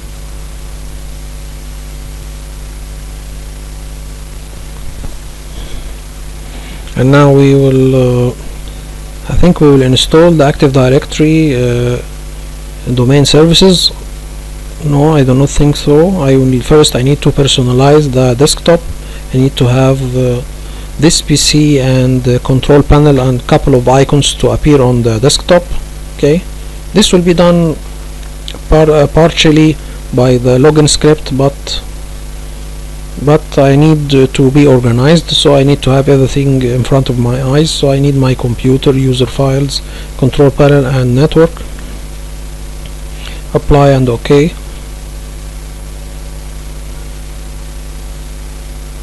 And then we need to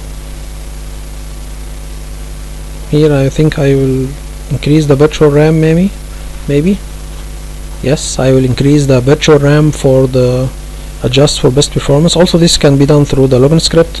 Here I've increased the virtual RAM for the server, okay, by putting it on the C. We take a part of the C partition and take 5 GB to 7 GB of it to act as a virtual RAM. Okay, this is taking a part of the local hard disk and make it to act as a RAM. Okay, this should be as a best practice to be double the physical RAM or the real RAM. Okay, we have it 3.5, so multiply it by 2, so it should be 7 GB. And anyway, so now we will go to the disk management or computer management and begin initializing or initiate and make our second hard disk online and begin partitioning it. And yes, here we will make it as MBR and initialize it, and then we will partition it to be one partition.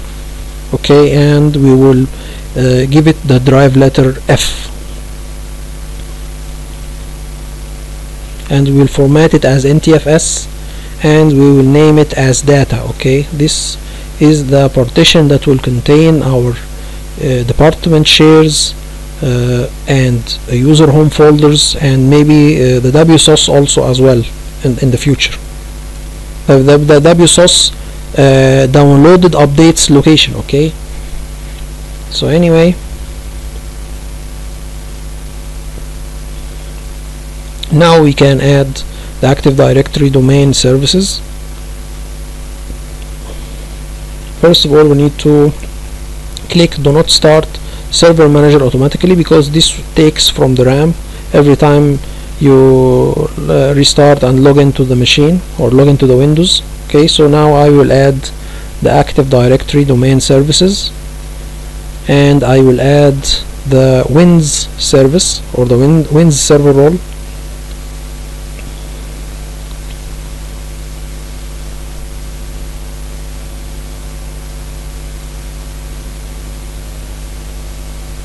Okay, next, then install.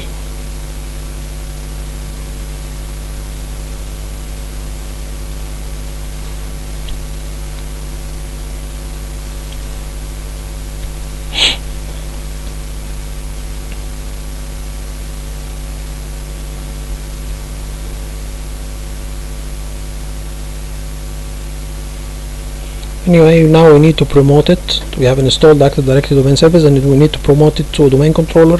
This will be to add a domain controller to an existing domain. Our domain will be dcdm.local, and we will join this server to the domain by using my domain admin account. Okay, credentials for deployment operation. Okay, this is my Active Directory domain admin account.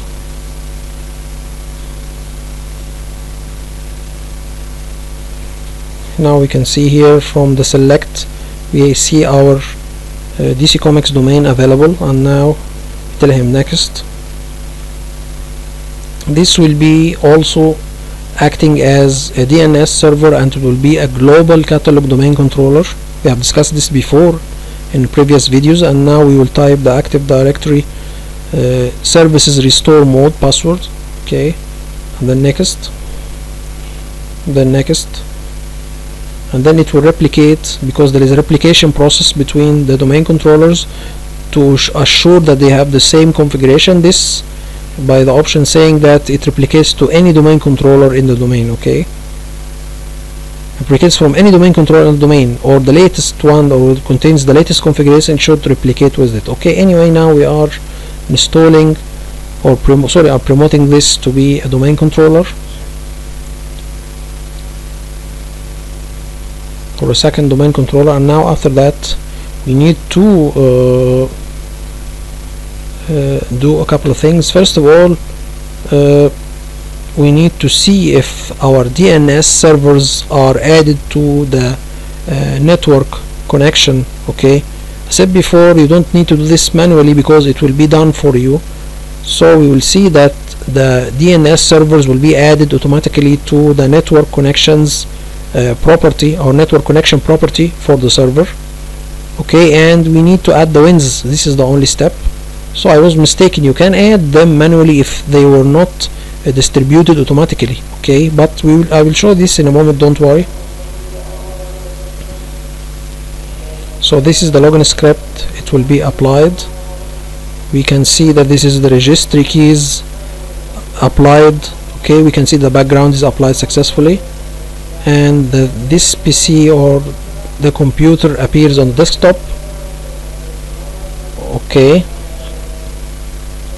this is all are done through using the login script.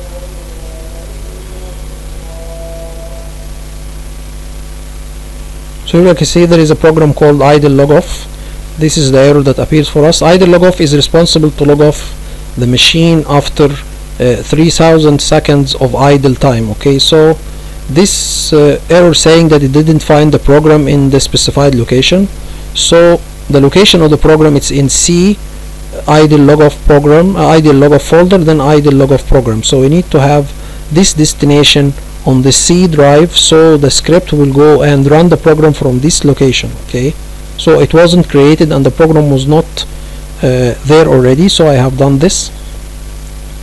Anyway, so now I have a custom console. We have discussed this before. We will, like we have done in the domain controller or the first domain controller, we will add all of our different consoles in one console, so we can be able to configure everything from one console. We will add Active Directory console, we will add the DNS console, we will add the Wins console, we will add everything in one console, so we can be able to configure everything from one place, the group policy management console.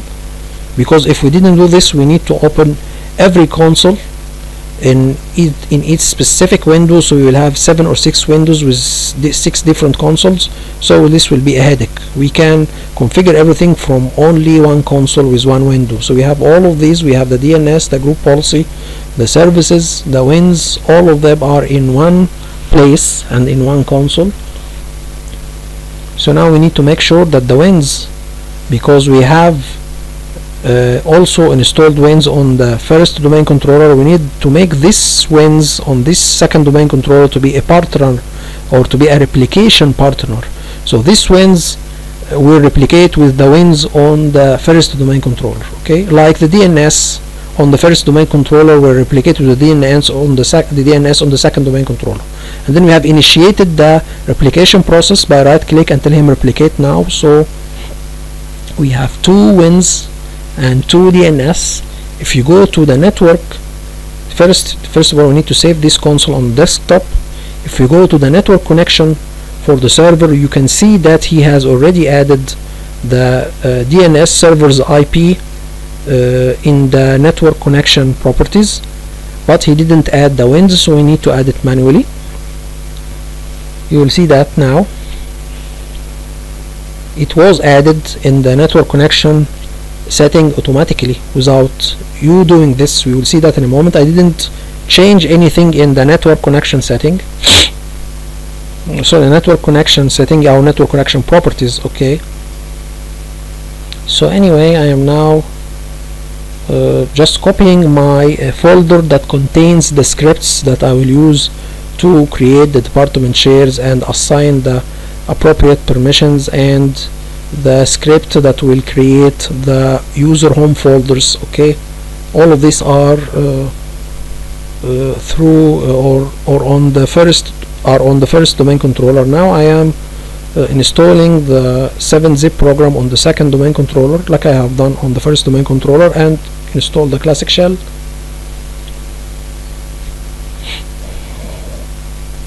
So everything will be identical on both servers, okay.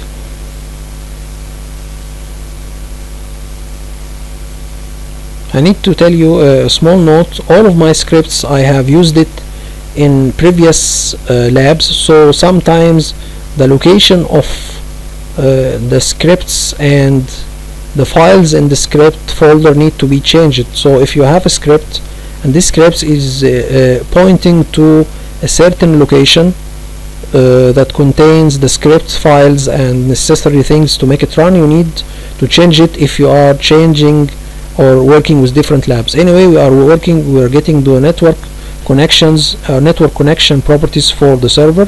If you open properties, we can see that the DNS servers are added automatically to use the following DNS server addresses. This is done automatically. I didn't do it manually by myself.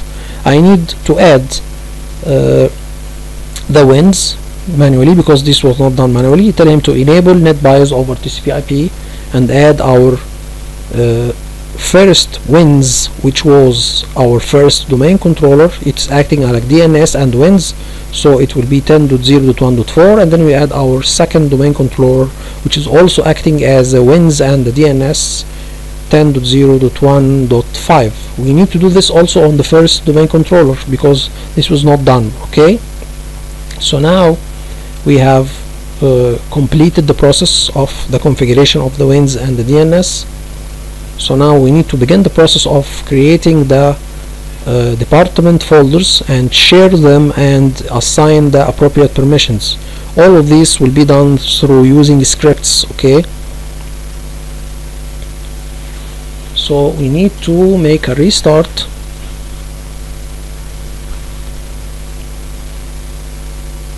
to the second domain controller.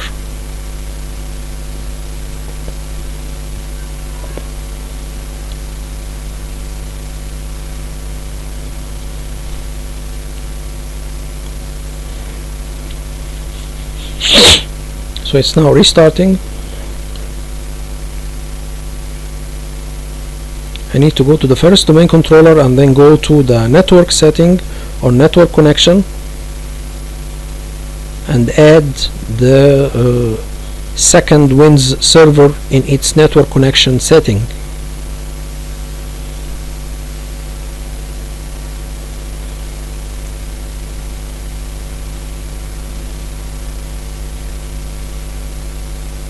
Okay, network sharing center, and then we'll go to the network connection setting, and then properties, and then the TCP IP, and then properties, and then we need to add in the Wins to add the second Wins server, which is our second domain controller, 10.0.1.5.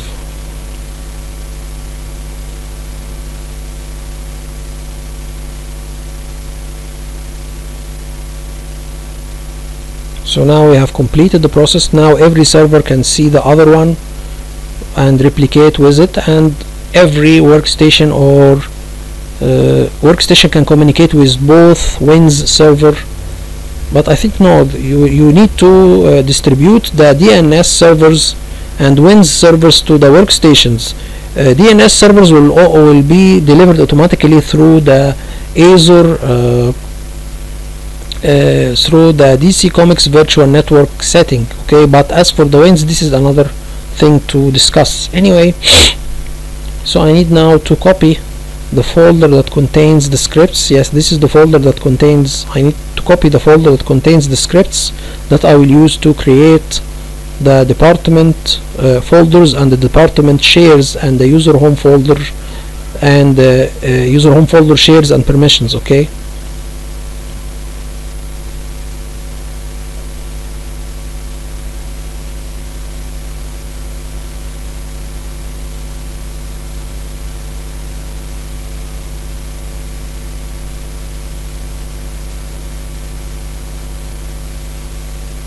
I think what I am doing, I don't know. I think I am copying something.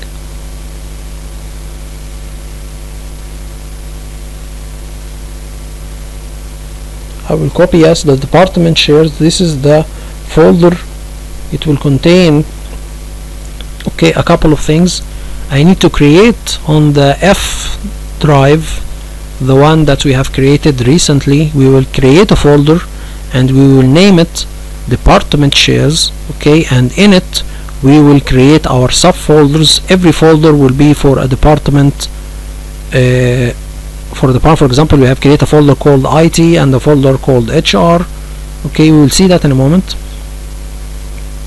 So we will delete all of this. We will have a script to create department folders in this department shares folder. Okay, we will see that in a moment. So after creating these folders, we will share them and have permissions on them done by script. Okay, this is discussed, or it is clarified in the graph in the beginning of the video. Okay, so now we create another another folder called users. This is the folder that will contain the user home folder directories, or home user or user home folder folders. Okay, for our Active Directory. Okay, so now we need to share the users folder. Okay, and give domain users read full control on it. Okay, so this we have a $sign after it, so this share will be hidden. Okay, it will not be seen by anyone. Okay, we need only the users to access it but not to see it. Okay, because it will be mapped anyway. So now we will have just a moment. I need to have the folder of the scripts here. Okay, this is the script that I will use to create the user home folders. We need to see that the name of the folder, it will be users. Okay, okay, here it is. Yes, this is users. So we will share it as users and $sign, and then we remove everyone. This is the best practice, and then we will add domain users and give it full control. This is a built-in Active Directory group that contains all of our Active Directory domain users, and I have also a custom group called DC_all users. This also contains all of my DC Comics Active Directory users. Okay, so I will add it also and give it full control, and I will add the group of the IT, okay, to have also full control. So this is the three groups that we will add after sharing the folder, and give these groups share or SMB share permissions on it. The DCIT, the DCE, all users, the domain users, all will have full control. This is through the SMB share permissions, and then we will have also the same three Active Directory groups to have the same permissions, but on the NTFS side, or the NTFS permissions. So we have domain users, we have it full control, and we will add DC all users. This is a group, as I said before, contain all of my DC Comics users in it. So the same, or as the same function as it, or it does the same function as the domain users. Okay, DCIT, we have full control. So now we have shared our folder that contains, or that will contain, our user home folders. This is a private folder that every user can put his personal or personal data on it. Okay, so here I need to copy the scripts that I will use to create the user home folders and the department shares or the department folders, and sharing them and giving them permissions. Okay, so I need to, first of all, we have two lines as this, because I was using these scripts before in a previous video, so I was putting the script in a folder called dmarvel domain, and the script will go and read an Excel sheet that contains another data also in another different folder. So because we don't have the partition in our server or our second domain controller, we will make another, or we will change it to F, and we will name the folder or give it the correct folder that contains the scripts and the text files associated with this script, or the scripts and the text files that the script will need to implement or to go processing it.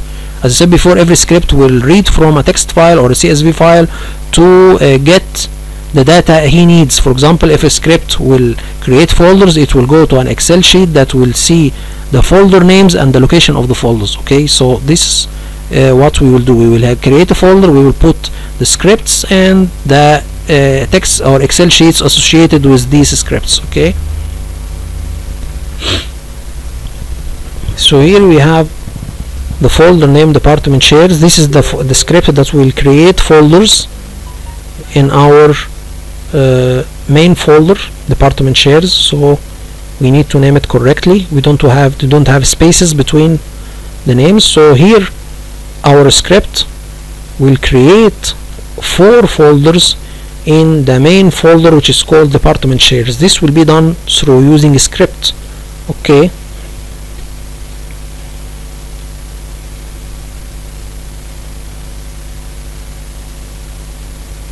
so here I'll go and copy.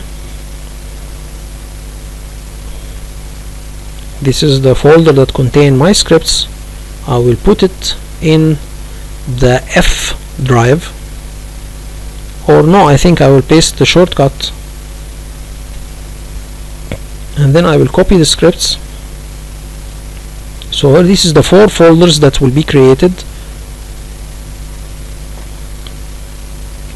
So I will run the script. I think I need to change the location first. So here we will tell him this, it's not D, it's in the F partition. Okay, and as for the script, it should be the script, it goes and read from a text file. This text file, it's not in D, it should be also in the F. This text file contains the name of the folders that this script should create. Okay, so the script will go and read a text file that will contains the folders names and the location. Okay, so now we need to go and create in the F partition a folder named Marvel domain and put all of our scripts in it. So the script will be running, or will be pointing to the correct location. Okay, and now taking all of the scripts. Okay, Even I will not name it Marvel domain, I will name it scripts, and then I will go and change every script I use to reflect or to point to the correct location of the scripts and the associated files, Excel sheets and something. Okay, so now we'll create a folder and we name it scripts.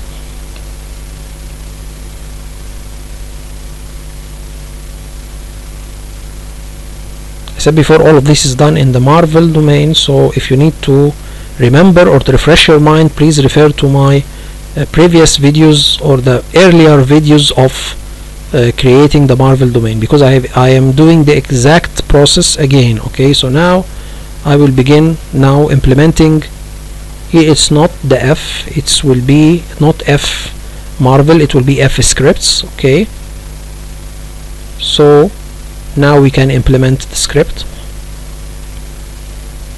Now we can see it had created 4 folders, a folder for the IT, a folder for the HR, a folder for our human resources, and a folder for the department heads, HOD.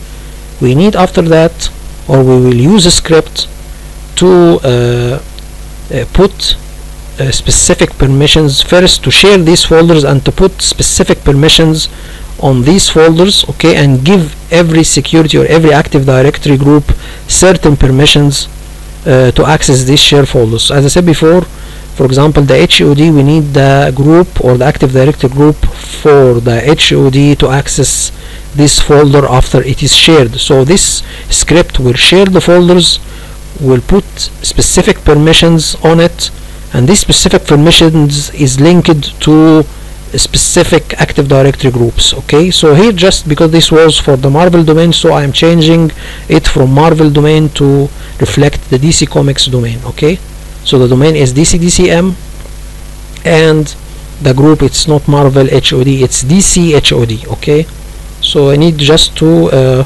reflect the correct domain and reflect to reflect the correct Active Directory security groups. Okay, so this script will share the folders, add permissions, and add permissions and assign them to certain Active Directory security groups, and remove every one group from the share permissions. Okay, and we will see that when the permission, or we'll see that when the script is implemented, we will go and see the result. Okay, so now we are changing the domain. Okay, because this was working with the Marvel domain, so we are reflecting the correct setting, the correct domain, and the correct Active Directory security groups.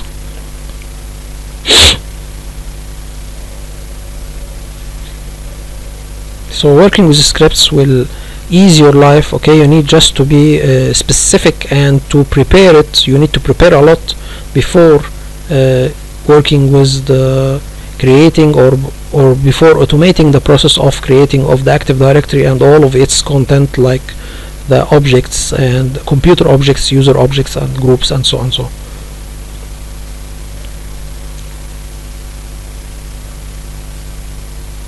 now we are just, as I said before, I'm just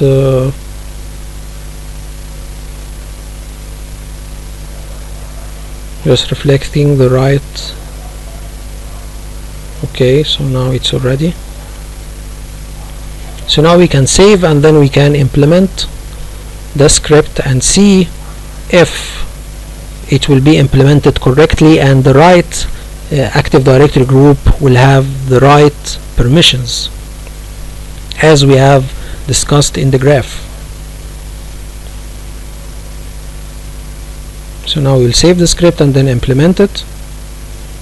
We can see that all of them are implemented successfully. We will go to the folders and see if they are shared and if they are given the right permissions. So we open the department shares, the global share, we will right click properties and see the sharing permissions.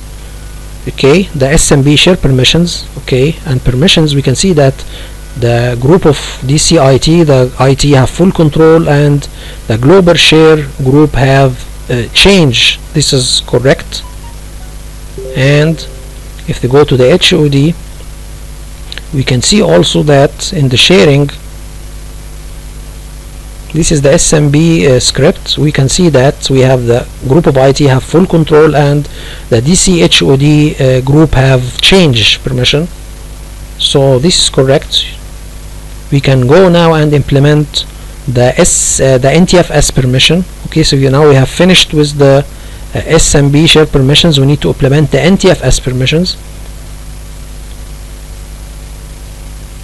Why we have two type of permissions? Just like having a safe with two keys. Okay, so this is the main function. Okay, here also I'm changing the location because we don't have a D partition, it's in the F partition, and we don't have Marvel, it's in the scripts. Okay, this is reflecting the correct location. Okay,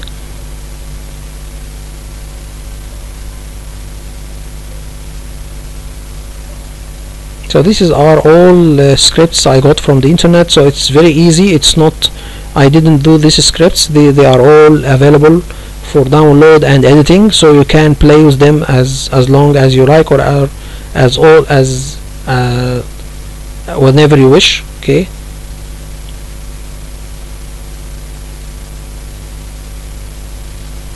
so now I think we can pass this real quickly. Okay, just pass it. Okay, again. So now we will implement the NTFS permissions.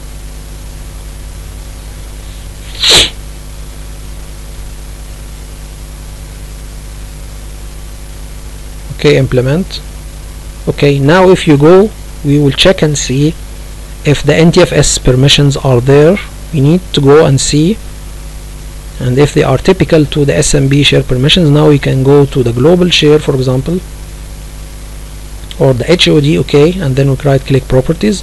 We can see in the security that HOD or the IT has full control and the HOD are having modify permission. Okay, this is exactly what we have been discussing in the graph. Okay, so now we have implemented the SMB share permissions, the NTFS share permissions. We need to implement the script for creating the user home folders. Also, we need to change a couple of settings. We need to change the location of the script. Okay, and the domain, it's not Marvel domain, and the folder for the users, it's the share folder for the users, or the share folder for users is not DC Marvel 02. Now we will change it to F.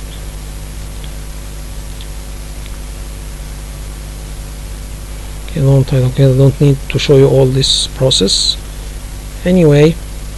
So now we need to do what we need here. We have changed it to F scripts, the location of the scripts, and the domain, it's DCDM, and the location of the users folder that will contain our all of our users home folders is DC02, the share. Okay, that we have been done in a couple of minutes ago, and then we will see after that it will be mapped as drive L. We will see that. So let's see how the script will be implemented.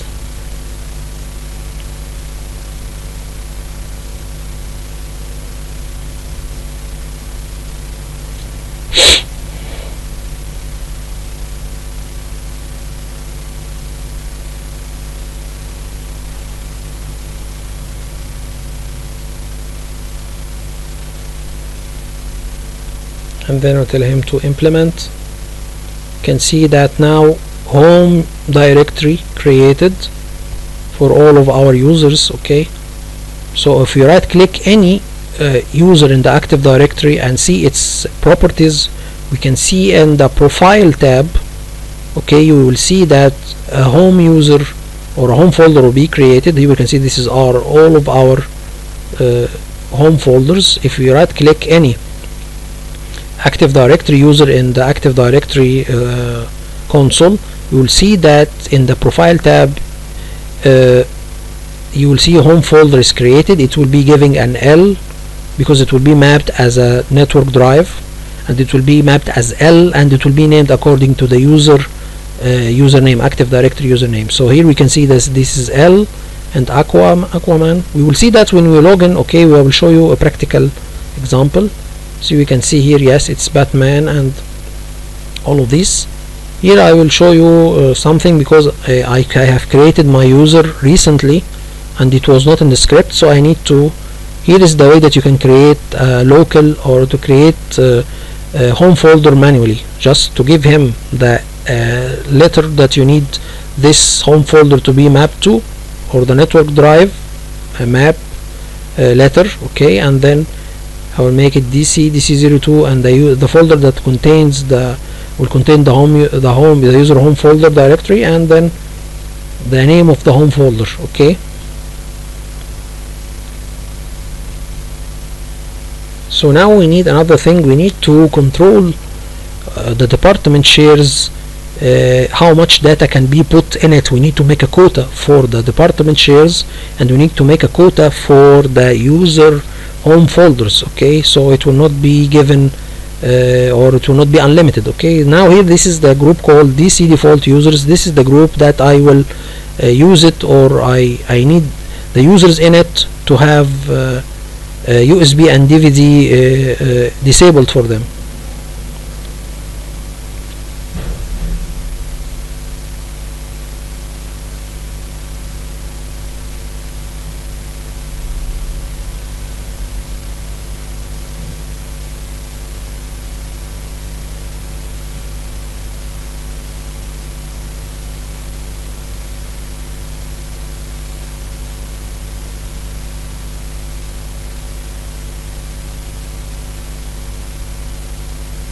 So now we can see, or we can go to the mapping policy. Now we need to configure the mapping policy to reflect or to map the department shares. Okay, using the correct share locations. Okay, so now this is the map drives. Okay, so here we can see that the one in the graph, that this is the share of the department, but this is not correct. This will be on DC02, and the share will be named HR.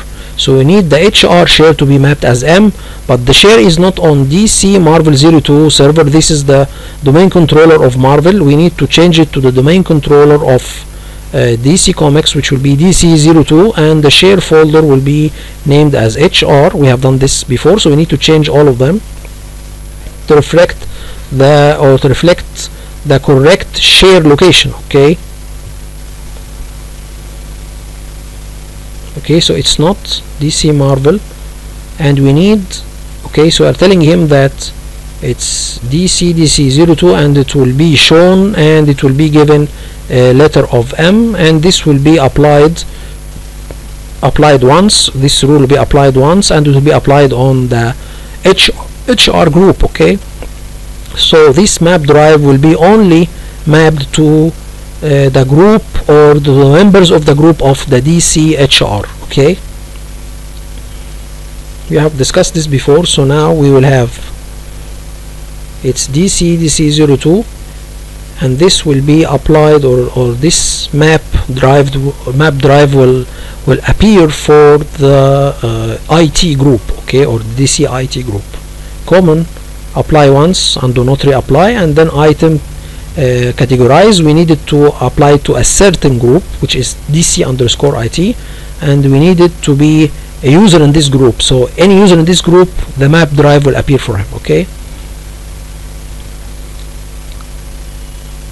and we have department shares to be mapped as M drive. The department heads share will be mapped as N, and as for the global share that will be available for all departments, this will be mapped as O. The global share, this is a share that will appear for all of the 4 departments, IT, HOD, and HR. So this is a shared folder for all of the 3 departments to share it and use it together. Okay,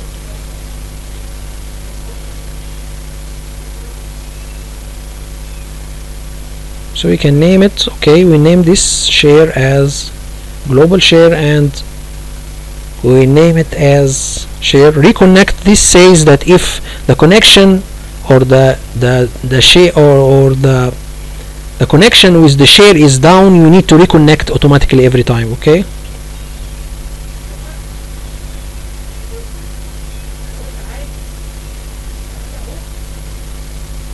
So we'll need DC global share. This is a group that contain all of my DC Comics users. Okay,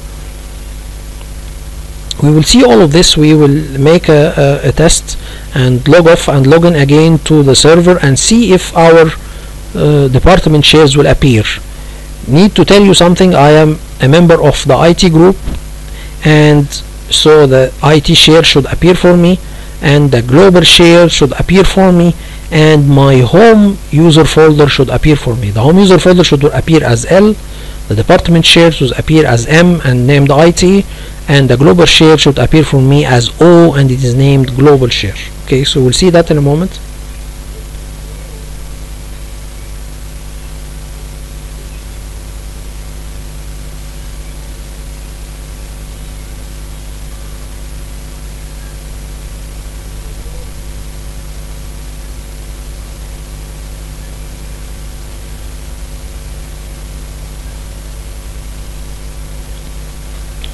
So the last thing we will do, we need, after testing our mapping group policy, okay, we need to make a quota for the department shares and user home folders. Okay, and not only to make a quota and to restrict that both the department shares and the user home folders not to have any video or audio on it. So this will be done through the file server setting. I will show you all how this can be done. So through the file server you can specify a quota for the department shares and the user home folders, and you can make a blocking rule to block certain files to be added. Okay, here we can see that here is my home folder, user home folder, named according to my Active Directory username, and this is my IT department share, it's M, and the HOD, I am a member of the department heads, so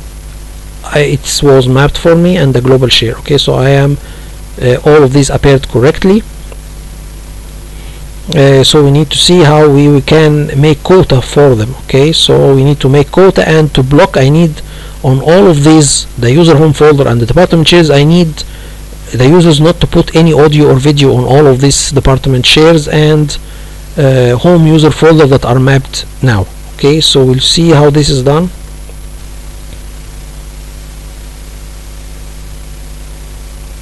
We need to add the file server role and then configure a quota and configure a file screening or a file called file screening option or file blocking option. Okay, this should be done through the server manager. We will add the file server role and begin adding or making quota.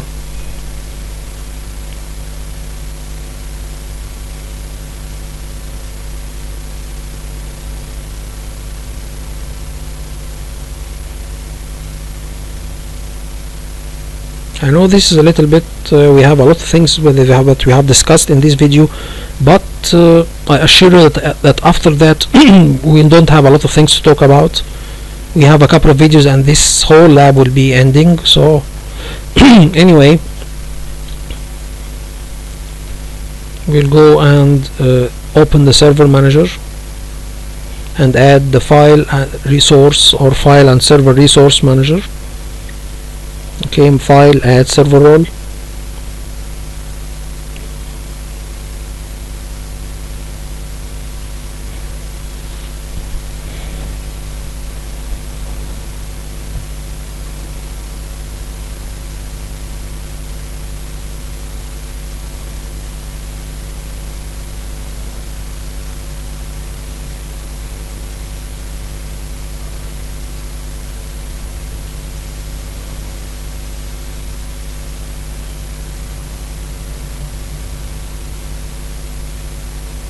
So now we will add the file and storage services, then we will add the file, okay, file and SCSI, and then we will add file server resource manager, and from this file server resource manager we can configure the quota and the file screening option. Okay, quota to limit how much space is used or how much data will be put in our department shares and user home folders, and to block certain type of files to be added to these folders or shares. Okay,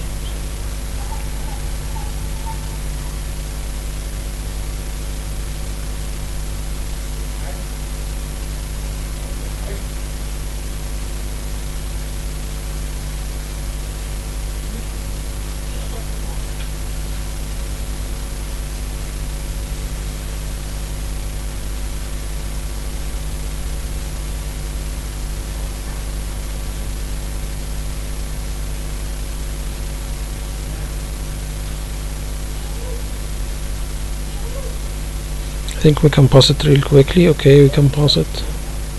Okay, so now we have added the file and file server resource manager, and then we will add it to our custom console file and add snap and remove snap in, then add the file server resource manager and then add, then okay, and then we will configure the quota.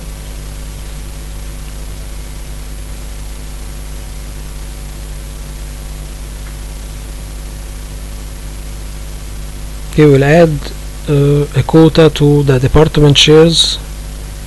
Here we have two options to create quota. First, to create quota on path. I mean that, for example, the department shares folder, okay, we'll have 10 giga on this folder, so that means that any subfolder under the department shares will share this 10 gigabyte, for example, with it. For example, the department shares contains 5 subfolders. All of them will share the 10 gigabyte that we have used as a quota. This is the first option. As for the second option, it's called auto template, auto apply template and create quotas in existing a subfolder. That means that you have a department shares and then you have, for example, 10 subfolders, and you have a 10 gigabyte of quota. 10 gigabyte will be given to every subfolder, so it's not shared. The first one, it will share the 10 gigabyte with any number of subfolders under it, but as for the second option, it will have a separate quota for every subfolder. Okay, I have also discussed this before.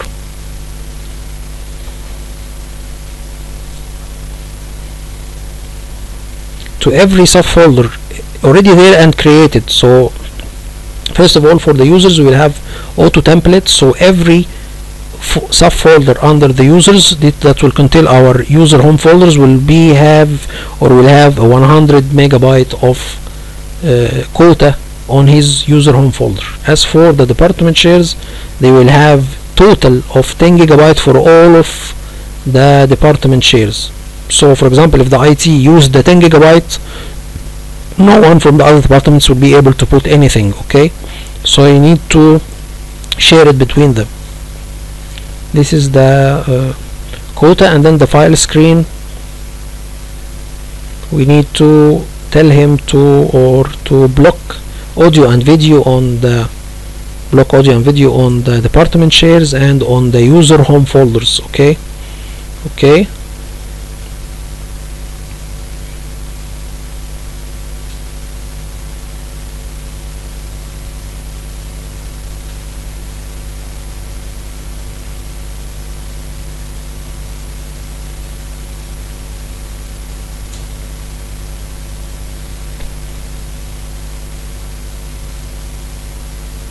So now we have finished. I think we have finished the video. Now we can save the console.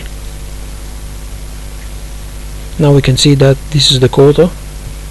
Okay, this is the home folder. It's 100 megabyte, and the other department shares, we can see that they have the same quota, but if I put here something 1 gigabyte, it will decrease from 9 to 8 for all of them. Okay.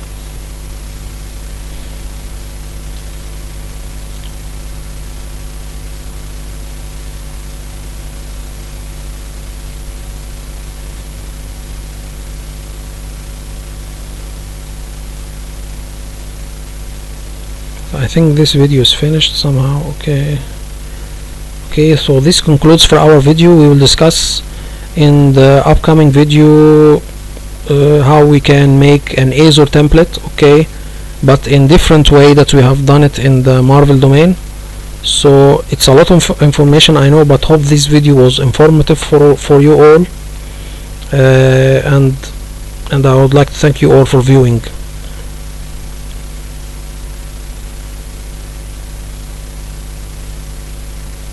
Okay, this.